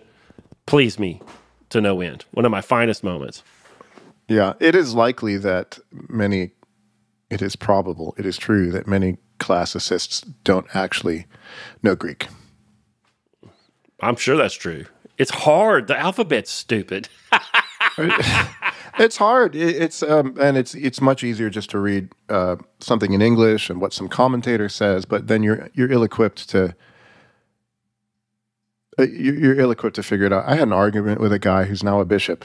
Those guys. About a passage in, I don't remember all the details. It's some passage in, it was about the miracle of the loaves and fishes. And it says, Jesus says in the English translation, give them yourselves, you yourselves give them something. He was trying to make something like they were supposed to give out of their own. He wanted to do the sharing homily. That really what they found is the miracle of sharing. And I was looking at the Greek. No, this is not in there. And he was completely impervious to it. Right. And he's an educated, going to Rome seminary, supposed to know Greek, doesn't. Womp womp. So I've got my Liddell and Scott lexicon. And I've beat my way through some pieces, when I picked, the translations of the Odyssey and the Iliad, actually the Iliad. I spent quite a bit of time on some key chunks trying to figure out, who was okay. And, and we picked the Fagel's translation. I think there are some that are better. For Lattimore's a good contender. Lattimore is really good. It's more faithful. I think Fitzgerald's more faithful too. Fagel's takes some liberties, but the liberties he takes are to make the story flow better, to make it more readable. He's not lying. But anyway, I've spent quite a bit of time on that stuff, and it was good for me. Tell you the story of a complicated man.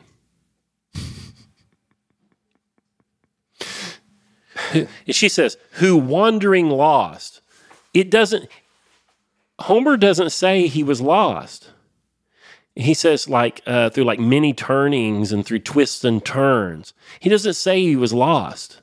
That changes the whole story. If you think Odysseus is lost, then he's a bumbler. If you think through many twists and turns, he wandered the earth like Cain for 10 years. That's a different guy. Yeah. In the first two paragraphs, she changes the whole story. How dare!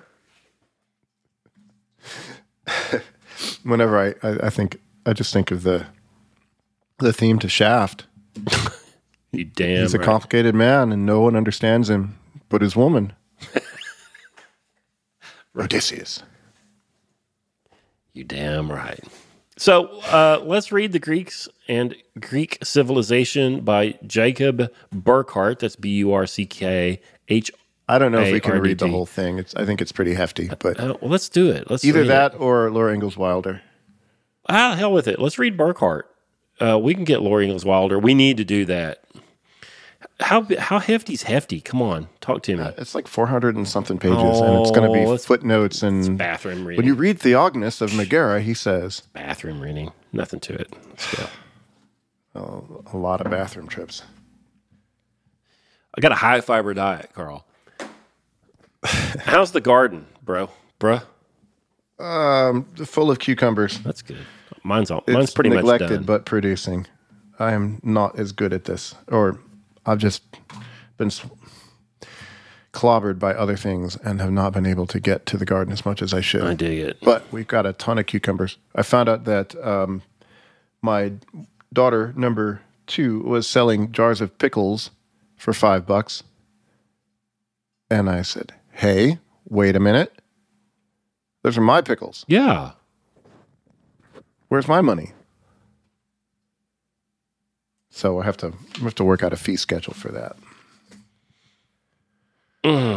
Yeah, ours is almost done. I've got some tomatoes out there, got some peppers out there, got okra out there, got field peas, but it's slowing down for sure. Yeah, I'm hoping the squash come along. They've been slow going, but that's the way they are. Slow and then fast. Well, there's that show. thank you guys so much for listening. Mm-hmm. We'll come join us. Yeah, join us. OnlineGreatBooks.com/podcast. If somebody wants to see you, where would they find you, Karl? You could find me, there is karlshoot.com, my occasionally updated website with some little short form writing. You could find me on Instagram, Shoot Strength, where you could see, I don't know what I post there, training stuff, because we do coach people to lift. You can find me there. You can find me at Barbell Logic. I have a few things there. You will never find me anyplace else because I'm incognito. Yeah.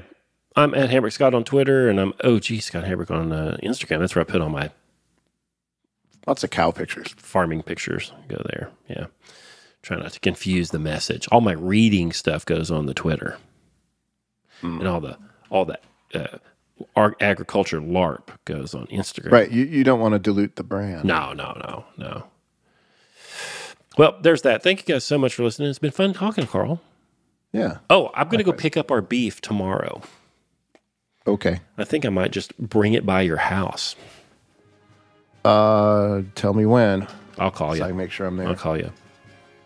Okay. Yeah. That'll be good. Do you want the fat? I do. Okay. So I can make candles out of it. Okay. Very good. Hey, thank you guys so much for listening. We'll talk to you in a little while.